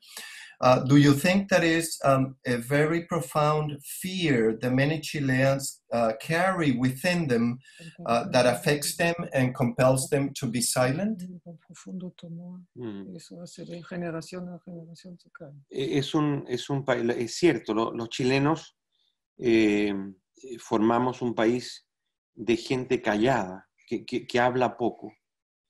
En el sur de Chile, la gente se conecta con gestos, pero casi la palabra no la usan. Es muy raro. Yo creo que esto debe de venir de antepasados indígenas que hablaban poco. Hay un espíritu, hay un silencio en Chile muy grande en relación a otros países de América Latina. Por ejemplo, es distinto que el Perú, o que Argentina, que Ecuador. En Chile hay un gran silencio. Y sí, yo creo que esto, en relación con el golpe de Estado, debe de haber creado un rechazo a hablar de lo que ocurrió. No estoy seguro de lo que estoy diciendo, pero yo creo que sí, que el silencio es propio de Chile, más que la palabra. Es raro esto, sí. Yo tampoco lo entiendo. Y sí, es así. So to answer this question, Patricio kind of thinks that the Chileans are a quiet people. They don't speak much, especially in the South. People tend to speak through gestures more than through words, and they're used to communicating that way. He theorizes that this might have to do with the indigenous cultural ancestry. Because there's this big kind of silence in the Chilean cultural ethos that makes it very different from countries like, the expression in countries like Argentina, Ecuador, and others. And yes, he believes that this affects in some ways the reasons why Chileans don't want to talk about the dictatorship or don't want to talk about the coup that much. And that this must have influenced their, lack of inclination or disinclination to use, to talk about things. And so this silence is kind of proper of Chileans, and it's very strange. There's hay algo bien largo. Ese viene después. What will happen to the archive of historical videotapes created by the filmmaker who appears in the film? Will they be preserved by a museum? How will Chileans and others be able to see these films? Patricio, ¿qué va a ocurrir? ¿Qué piensas tú que va a ocurrir con el archivo que generó Pablo Salas en el video histórico, que todas las cintas que ha creado y que tú utilizas en tu documental? ¿Van a ser preservadas en un museo? ¿Cómo van a ser otros chilenos para poder acceder a ese corpus videográfico de Pablo? Es una pregunta que no tiene respuesta, porque Pablo guarda muy cuidadosamente su material.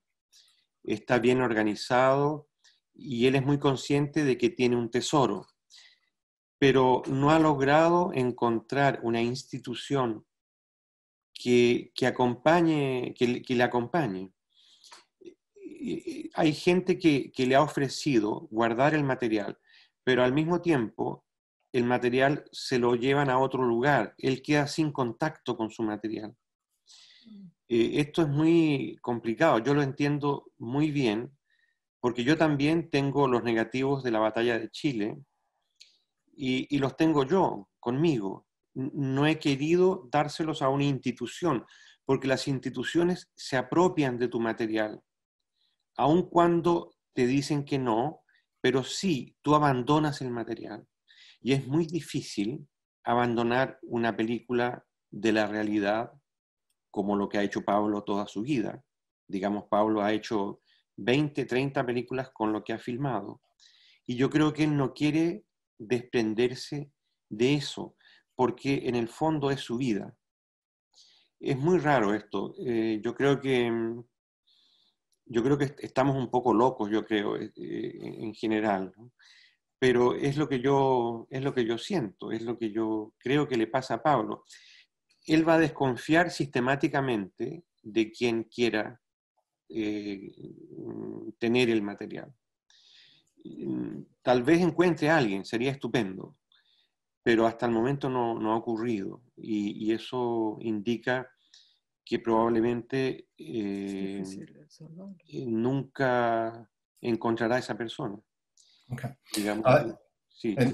And so there is no easy answer to this question. Pablo Salas, the name of the documentarist and filmmaker, he keeps very, with a lot of carefulness, control of his material, of his filmic material. He has not been able to find an institution that will help him preserve it, but he's also because he's very afraid of the fact that if they do, they're going to take it away.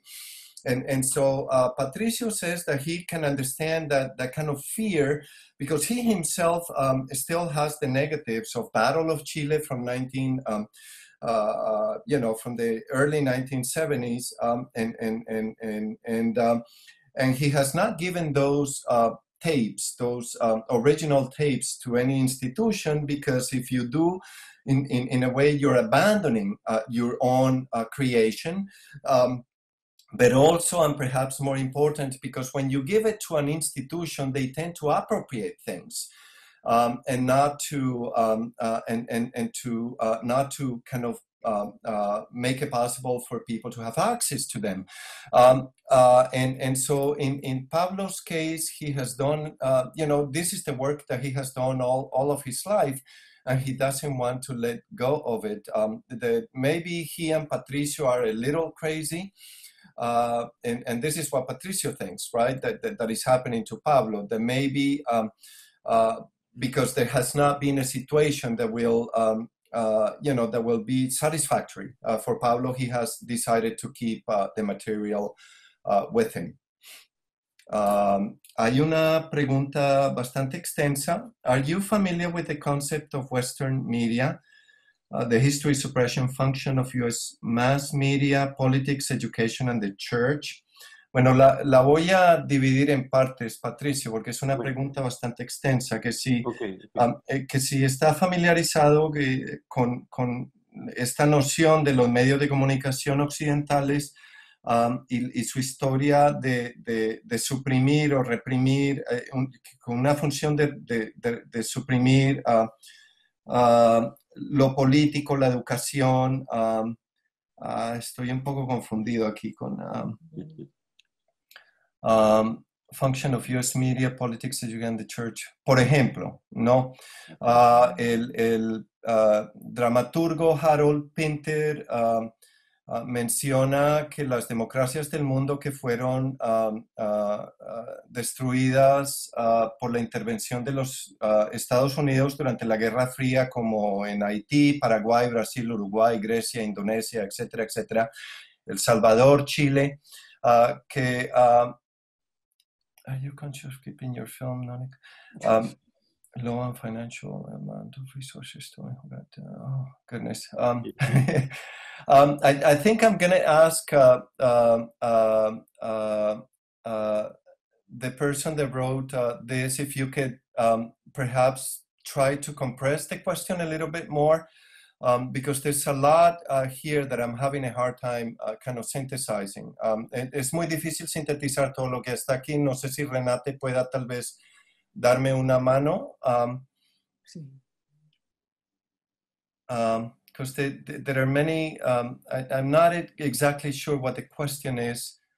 Tiene que ver con la manera como tu cine maneja presupuestos en un contexto de mercados que no incentivan este tipo de cine. Entonces, me da la impresión...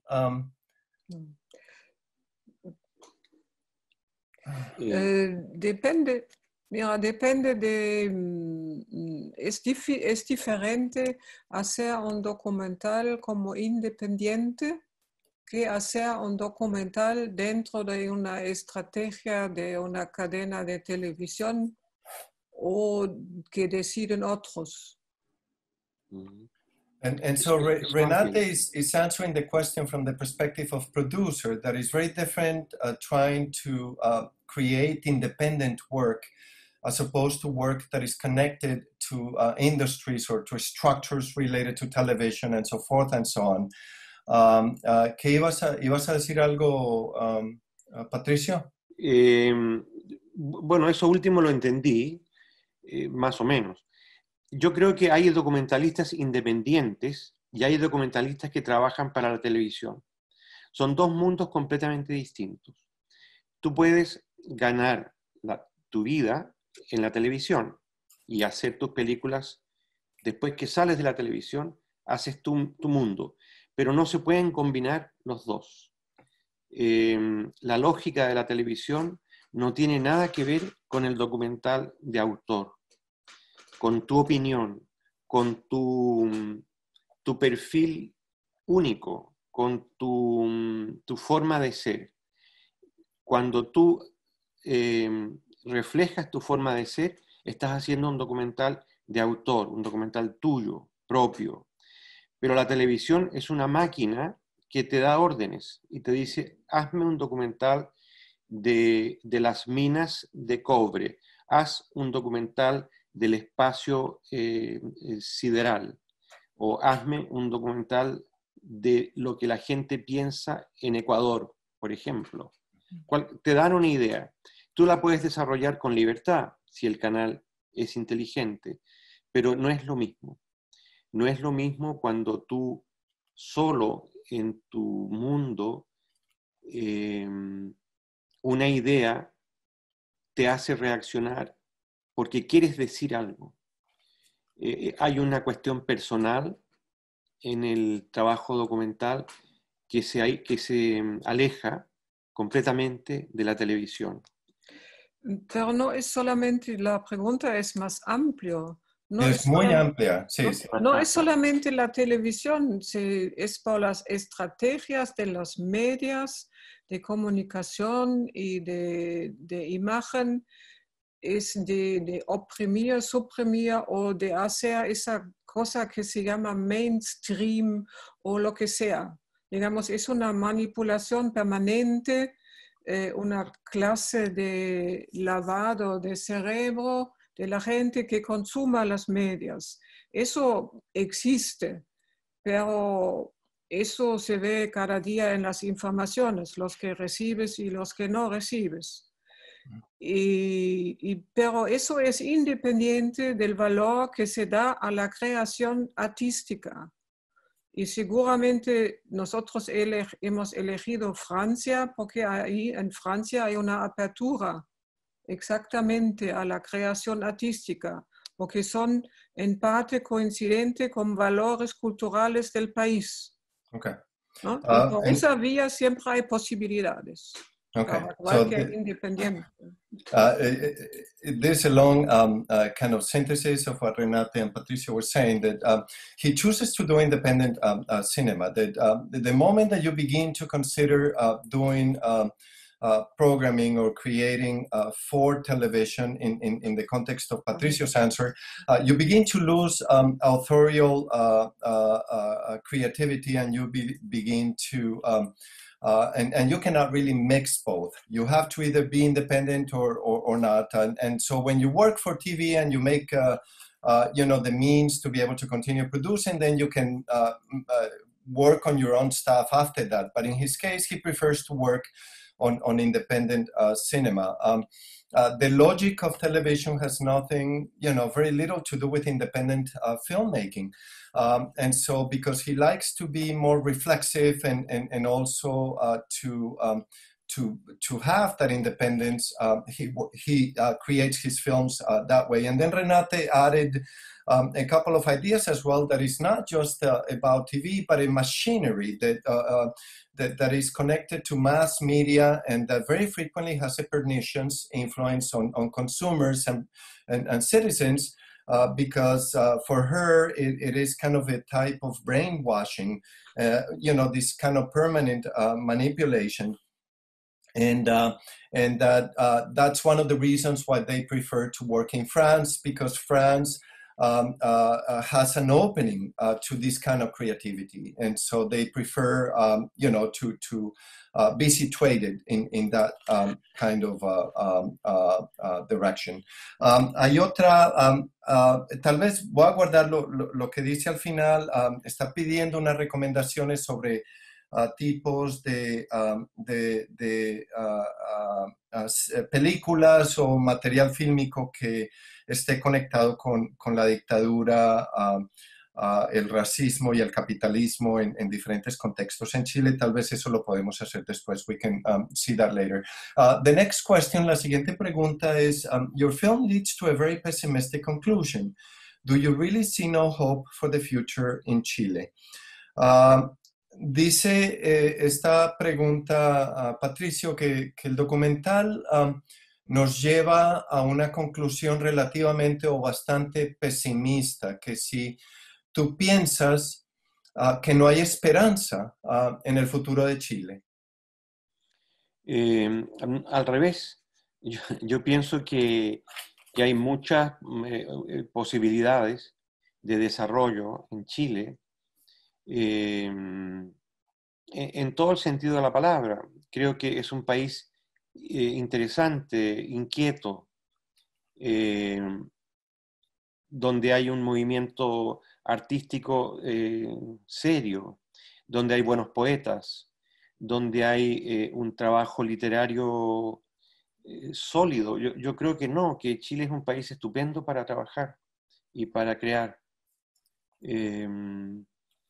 No hay nada verdaderamente trágico en la historia de Chile, como en otros países de América Latina hay.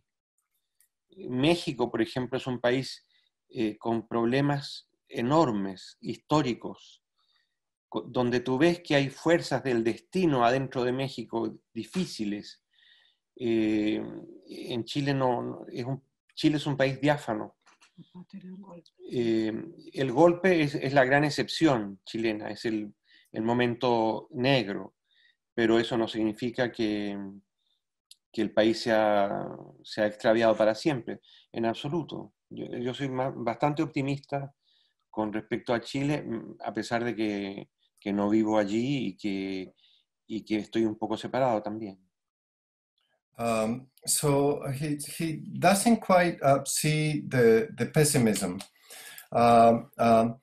He says that there are many possibilities for looking at Chile as a country that is evolving, that is developing, that is, in his view, also a very kind of restless country that has also a very dedicated, creative tradition with a very strong literary culture, and that there's, you know, he doesn't think that there's anything kind of tragic in Chile in the same way that he sees this kind of historical tragedy in countries like Mexico, for example, that has been struggling with these incredible forces and in the destiny of the country. That Chile is kind of rather a diaphanous, kind of a transparent country in which the coup d'etat, the dictatorship, represents kind of an exceptional event.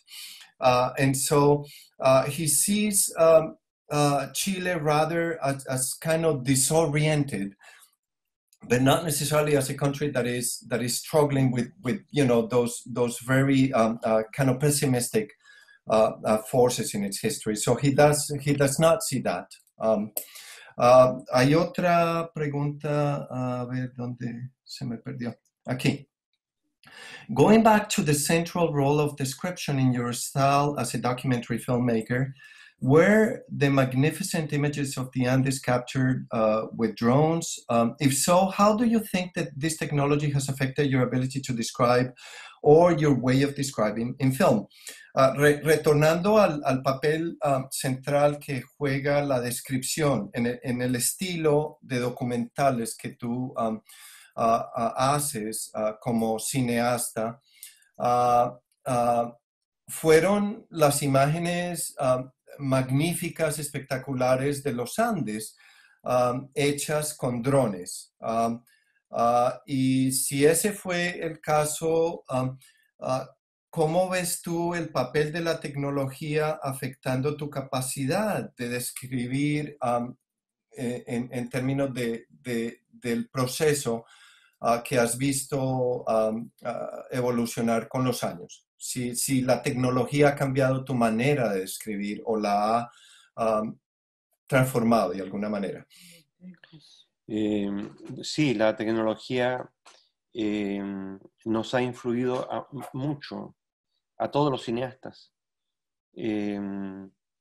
Por ejemplo, la calidad de las cámaras. Cuando yo hice la batalla de Chile, teníamos una cámara estupenda, pero hoy día es una pieza de museo. Una cámara que utilizaba el 16 milímetros, un soporte delicado, muy difícil de trabajar, se raya constantemente, se rompe. Y hoy día tienes todos los formatos y los soportes digitales, y las cámaras tienen unos lentes que son insólitos. Una cámara hoy día puede sacar detalles de un rostro, de un paisaje, como nunca antes se podía hacer. Todo esto es maravilloso para el documental, porque nuestro cine depende mucho de imágenes que no tienen siempre la fuerza del actor que tiene la ficción. Como no trabajamos con actores, todo se reduce a objetos, a perspectivas, a ciertos personajes, pero que no son actores. Por lo tanto, la parte técnica tiene mucha importancia para nosotros. Ahora bien, como documentalista, describir es ponerse delante de un escritorio, de fotografiar tus lápices, el cuaderno que está encima de la mesa, la lapicera, la caja, todos los pequeños objetos que te rodean como persona son una maravilla para describir. La pared de tu casa, los cuadros que hay, el suelo, la textura que tienen las superficies. Digamos, hay algo apasionante en la parte externa del mundo para el cine documental. Es muy hermoso describir, y si tienes materiales óptimos como hay ahora, tanto mejor. Okay. And so, yes, technology has changed not only the way that he does film and creates his films, but has changed the way that most filmmakers make films today. The quality of cameras, for example, when he when they filmed the Battle of Chile, they were using 16 millimeter cameras with supportive structures that were very fragile. Today, one has all sorts of supportive technologies that are digital and that are also remarkably detailed, with lenses that are incredible as they have never been. And so their ability to capture images in documentary is enhanced. And as we know, documentaries are very reliant on this kind of thing because they're not dependent on actors to move the films forward. They're dependent on images and details and objects. And so much in documentary film is reduced to perspective. And so, you know, whatever has changed in terms of technical capacity is crucial. As a documentarist, you know, being able to, for instance, sit in front of your desk and photograph every single detail, the pencils, the objects that are in front of you, the walls, the textures, the floors, all of this universe and the way in which technology enables its capturing makes for films to, and the capacity to describe something beautiful. Ahora voy a pasar a la siguiente pregunta que dice, it's hard to put words to this question. Can Patricio speak to the examination of media and filmmaking and media makers in relation to a fascist government? Patricio, que si podrías hablar un poco sobre la relación que existe entre los medios de comunicación, el cine, los cineastas y los gobiernos fascistas. Con una pregunta que le sigue. What, if anything, can we do here in the US as media makers to prevent the growth of fascist power? Y esta pregunta te la hacen con el deseo de saber qué podemos hacer nosotros aquí en Estados Unidos para contrarrestar la influencia de los medios de comunicación y cineastas y prevenir el crecimiento de este poder fascista. No sé, no tengo idea cuál es la realidad profunda en Estados Unidos de los documentalistas. No sé cuál es el mundo que tienen que afrontar. Me lo imagino, pero no lo conozco. Y bueno, yo creo que lo primero que nada es que hay que tener una visión optimista de la vida y del mundo en general, porque a partir de ese optimismo es que se te ocurren las ideas. Y yo creo que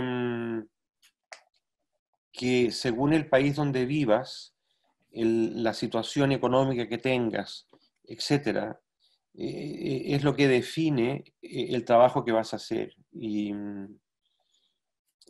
es muy interesante, digamos que lo mismo le ocurre a un pintor. Digamos que hay una actitud en el artista que está por encima de esa situación social, negativa que puedas vivir. Siempre hay una puerta que se puede abrir, y eso es lo más atractivo para un creador en general. And so the answer is that he doesn't really know. He's not very familiar with the reality of documentary filmmakers in the US, you know, what sort of situation, what kind of world they're confronting. He believes that we have to be optimistic and have an optimistic vision because that is what gives filmmakers and media agents new ideas, creative ideas. The country where one lives must or should define the work that we end up doing ultimately. And he also believes that there's an attitude in the artist that is kind of above these situations and that one has to be kind of open to possibilities and opening doors for being able to be proactive. I'm going to the next question. It seems more important every day that we have a trilogy like yours to help make sense of what is happening in the United States. Que nos parece muy importante hoy día ser testigos de una trilogía como la que tú has creado para ayudarnos a darle sentido a lo que está ocurriendo en los Estados Unidos. ¿Conoces tú algunos cineastas que residan fuera del mainstream, ¿no? de estos medios masivos que estén trabajando sobre este tema de la erosión de la realidad democrática en Estados Unidos? No conozco, no tengo un panorama claro de la producción documental en Estados Unidos. Tenemos relaciones muy estrechas con algunas personas, por ejemplo con Fred Wiseman, que trabaja en París casi todas sus películas. Digamos, él finaliza técnicamente el montaje aquí, en esta ciudad. Y con él tenemos una relación muy estrecha.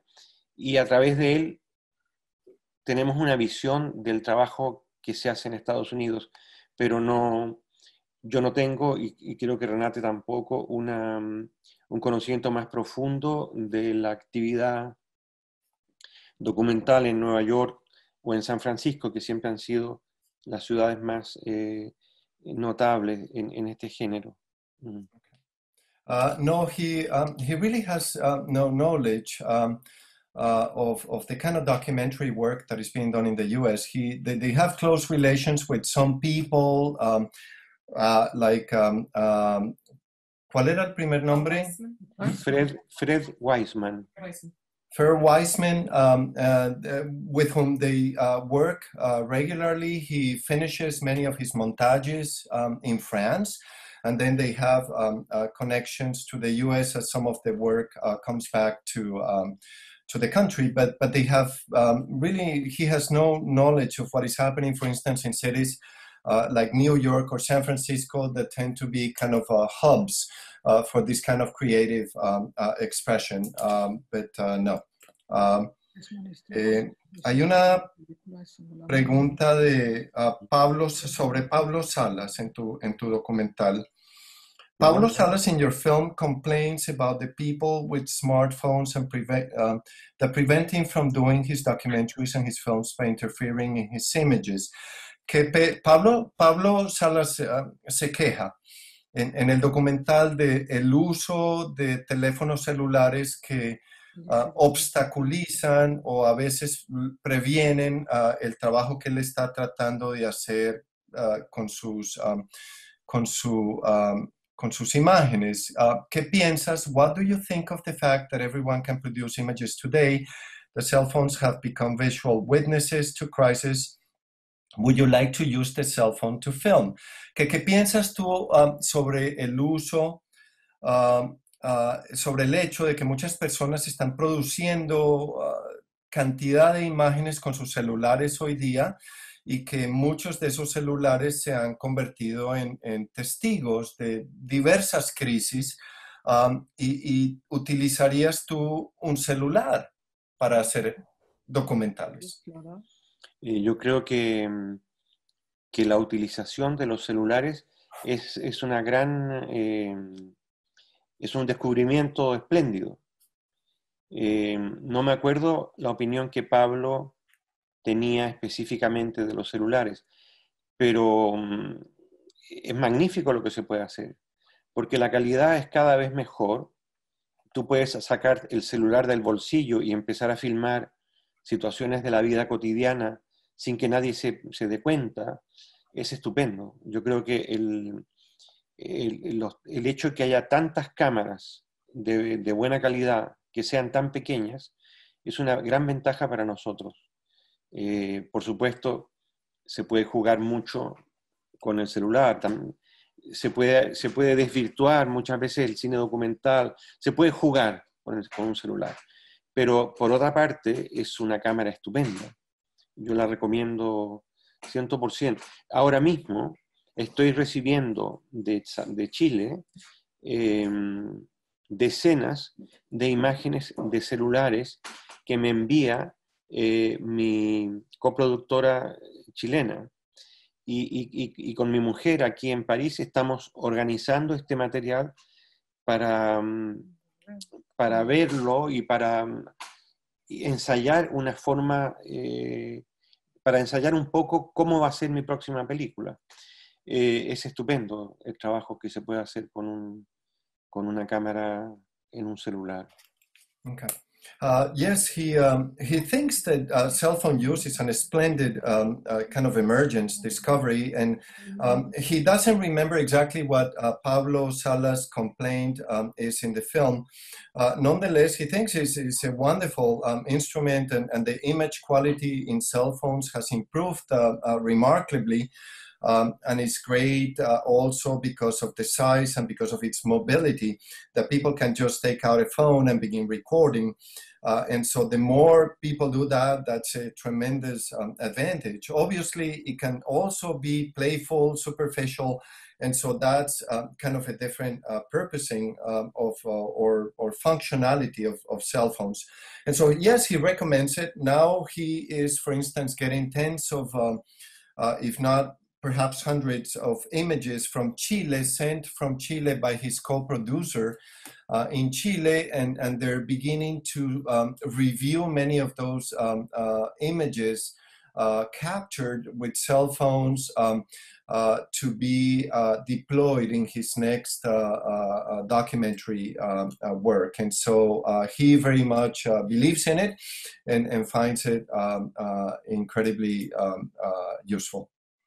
Un momentito, how are we doing with time so far? Okay, I think 5, 10. Okay, so I think we're going to have to take about 2, maybe 3 more questions, and then we're going to switch over to the workshop. End of it, maybe some of those questions can be redirected to that as well. Que vamos a manejar unas 2 o 3 preguntas más, Patricio, después nos vamos a mover a la segunda parte de lo que es ya el taller propiamente dicho y bueno, vamos a ver qué tanto podemos hacer. Saludos, Patricio, gracias por compartir con nosotros, súper agradecida. Noto que su estilo de escribir en sus documentales es en el presente, aunque todos los eventos son obviamente del pasado. ¿Usted hace eso conscientemente? Entonces, the question is that I noticed that much of your writing style is in the present, but you're always dealing with topics that are located in the past. Do you do this consciously? El estilo de la escritura realmente nos captura, ¿no? Al ver las películas, y quería saber si esto te llega a ti naturalmente o no. And so I wanted to know if this comes to you as a natural thing or is something that you kind of have to work at. Vamos a ver. Primero, casi todo lo que tú filmas son cosas que ya han pasado. Incluso si la persona te está contando algo que le ocurrió el día anterior, ya es pasado. En general, la vida es casi siempre pasado. El presente no existe. Es tan rápido que, por ejemplo, toda la relación que hemos tenido nosotros, aparte de este mismo instante, es del pasado. Y desde ese punto de vista, narrar artísticamente la realidad casi siempre utilizas el tiempo pasado. Y mi punto de vista es que el presente es el tiempo que no existe, como el futuro. El futuro es una utopía, no se sabe. es el misterio. Y todo lo que tú haces en tu vida es pasado, todo, prácticamente. De tal manera que como documentalista no hay contradicción. Yo siempre he filmado un presente que se transforma en pasado cuando estoy montando. Es una cuestión que siempre la he tenido muy incorporada, muy presente, y por lo tanto no he reflexionado mucho en ello. And so, first of all, almost all of the films deal with realities that already happened. Everything, life in general, everything that we do, everything that we are involved in, is almost always past already. And so the present, in his view, does not exist as such. And so from the point of view of narrating artistically, one uses the past tense because the present does not quite exist. It's not easy to capture, and the future is always related to what has not happened and is by nature utopian. And so as a documentary filmmaker, he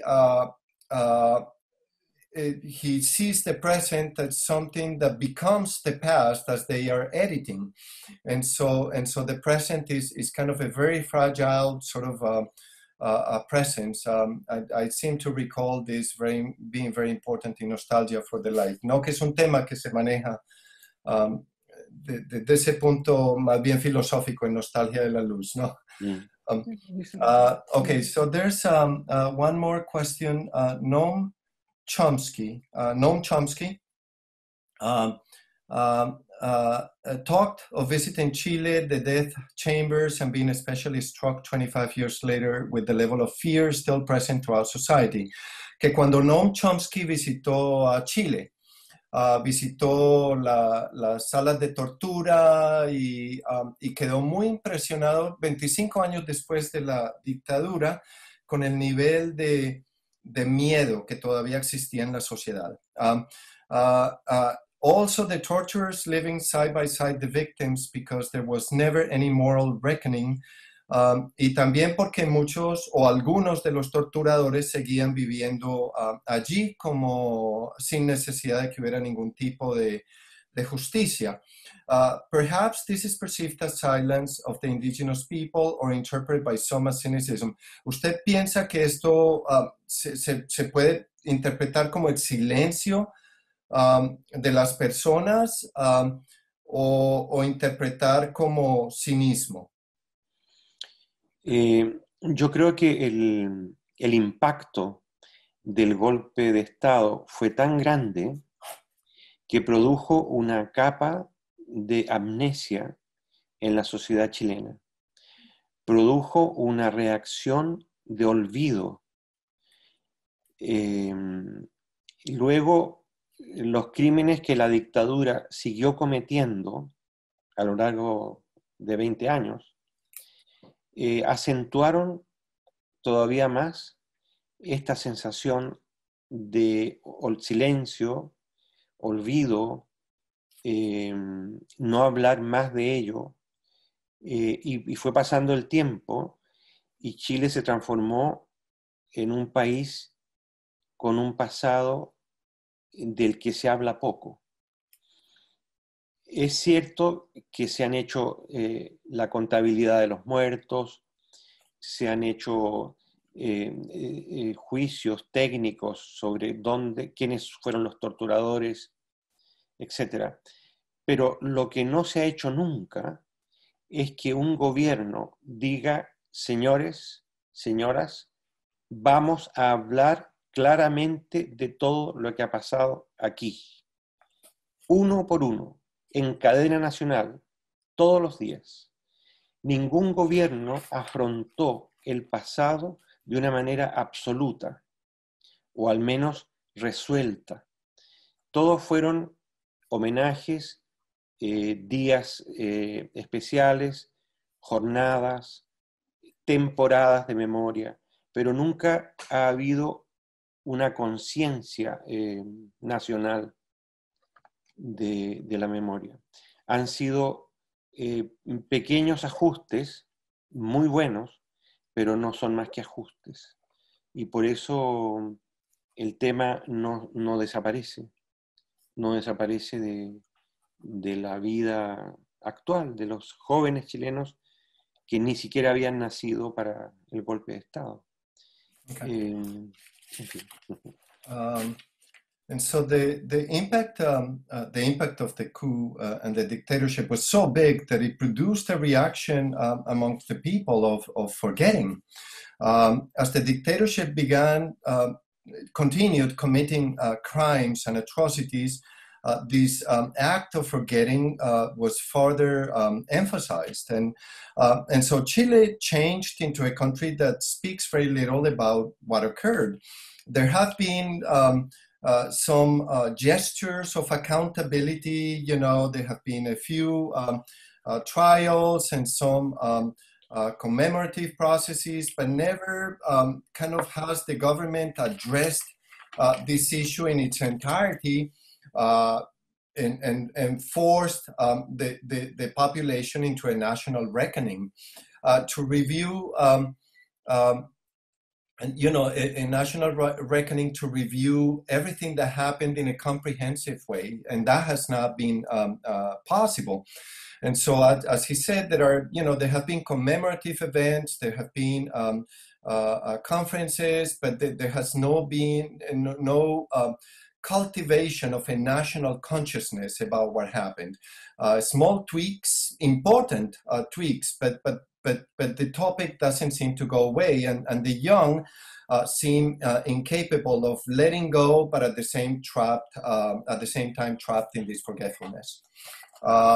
Bueno, vamos a hacer la última pregunta y vamos a pasar al taller de los medios. Lo siento por muchas de las personas que han enviado varias preguntas. Voy a pasar aquí al documental. And so I apologize to the people whose questions may not be answered. We're going to try to transition into the next part of the gathering. In particular, in the Cordillera Dreams, well over 20 minutes of the film begins with a focus on the Andes. Then you use avalanche footage as a rupture, not only for the mountains, but as formal structural rupture for the film, shifting us to the focus on Pablo and his witnessing with his camera. What is your process for structuring your films? How much do you go in with a clear structure, or does the production and post-production process form the structure? Entonces la pregunta es que, en particular en Cordillera de los Sueños, los primeros 20 minutos se dedican enfocan en la cordillera de los Andes y de repente, no de repente, sino después de ese tiempo se filma una avalancha, ¿no? Que aparece como una especie de ruptura, no solamente para la cordillera, sino también como una ruptura formal o estructural para el documental en sí, cambiando el enfoque al registro de Pablo, no al registro de Pablo Salas. Entonces la pregunta es, ¿cuál es tu proceso, cuál es el proceso que tú sigues para estructurar tus documentales y qué... Y cuando empiezas a estructurarlos, ¿qué tanta claridad tienes cuando empiezas con ese proceso o la producción y la postproducción y esos procesos son también parte de la estructuración o de la estructura de los documentales? Lo primero que hago es escribir un guión. En el cine documental no es muy frecuente escribir guiones, pero a mí me gusta mucho hacerlos. Lo primero que hago es imaginarme una historia alrededor de un tema y comienzo a escribir secuencias que invento. Antes de ir al terreno, antes de ir al lugar, comienzo a inventar la historia que yo creo que me voy a encontrar. Es como imaginar una película que no existe, pero la escribo como si fuera una ficción.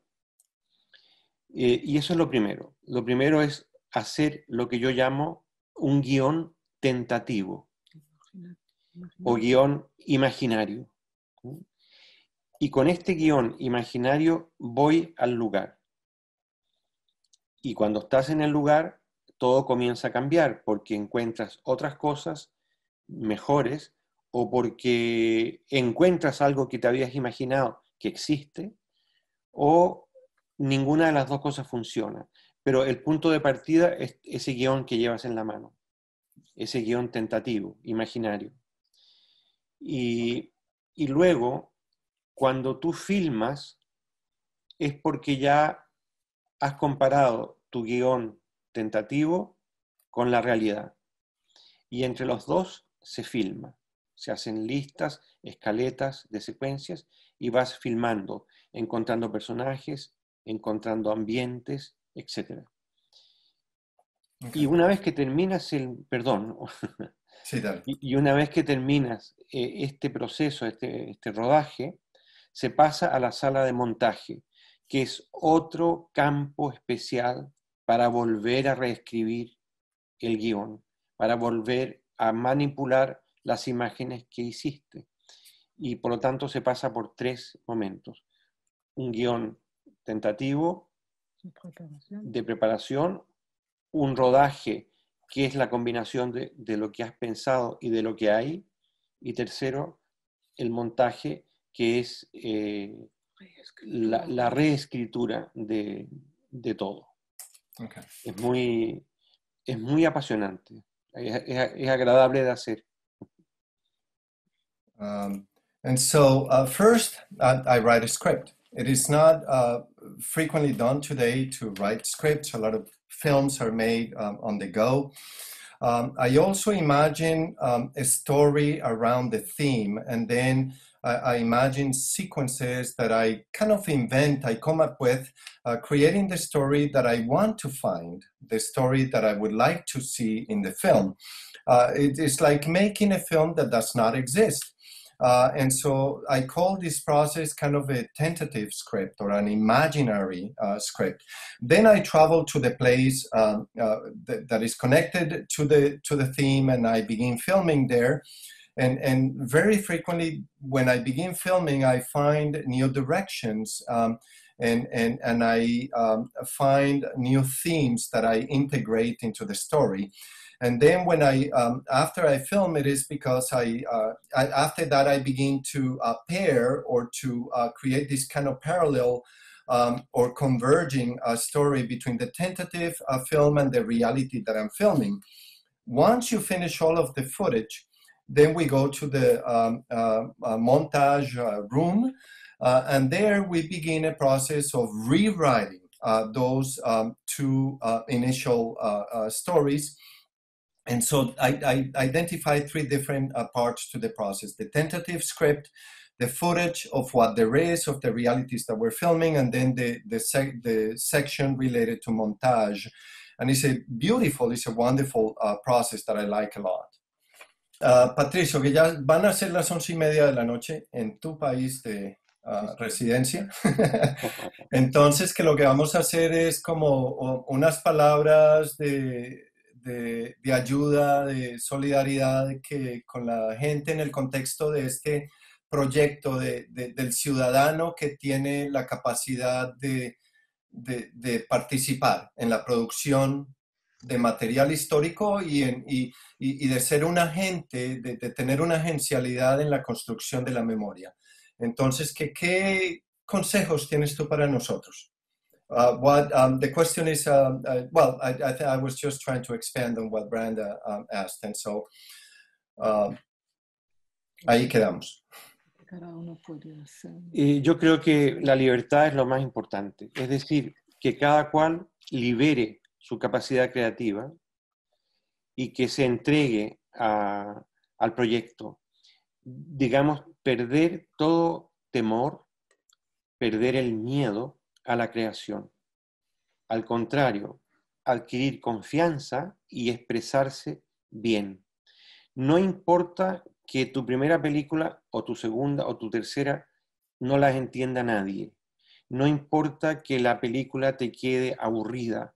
No importa que fracases en el primer intento, pero en el segundo irá mejor y en el tercero mucho mejor. Es decir, libertad total, confianza y optimismo. Yo creo que no se puede pedir nada más en el mundo de hoy.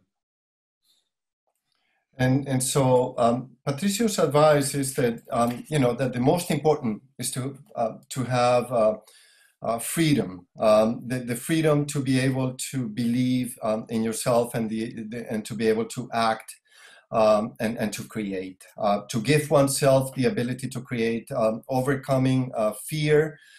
It doesn't matter if people don't understand what you do at the beginning. It doesn't matter if they're bored with what you do at the beginning, that you have to persist and to continue on trusting your own abilities, but also believing in this freedom and this capacity for acting on it and to be optimistic.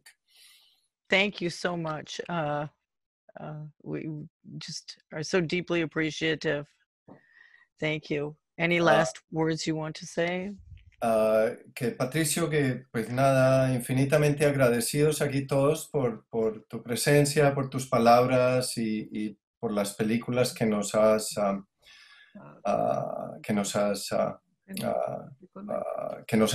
inspirado tanto.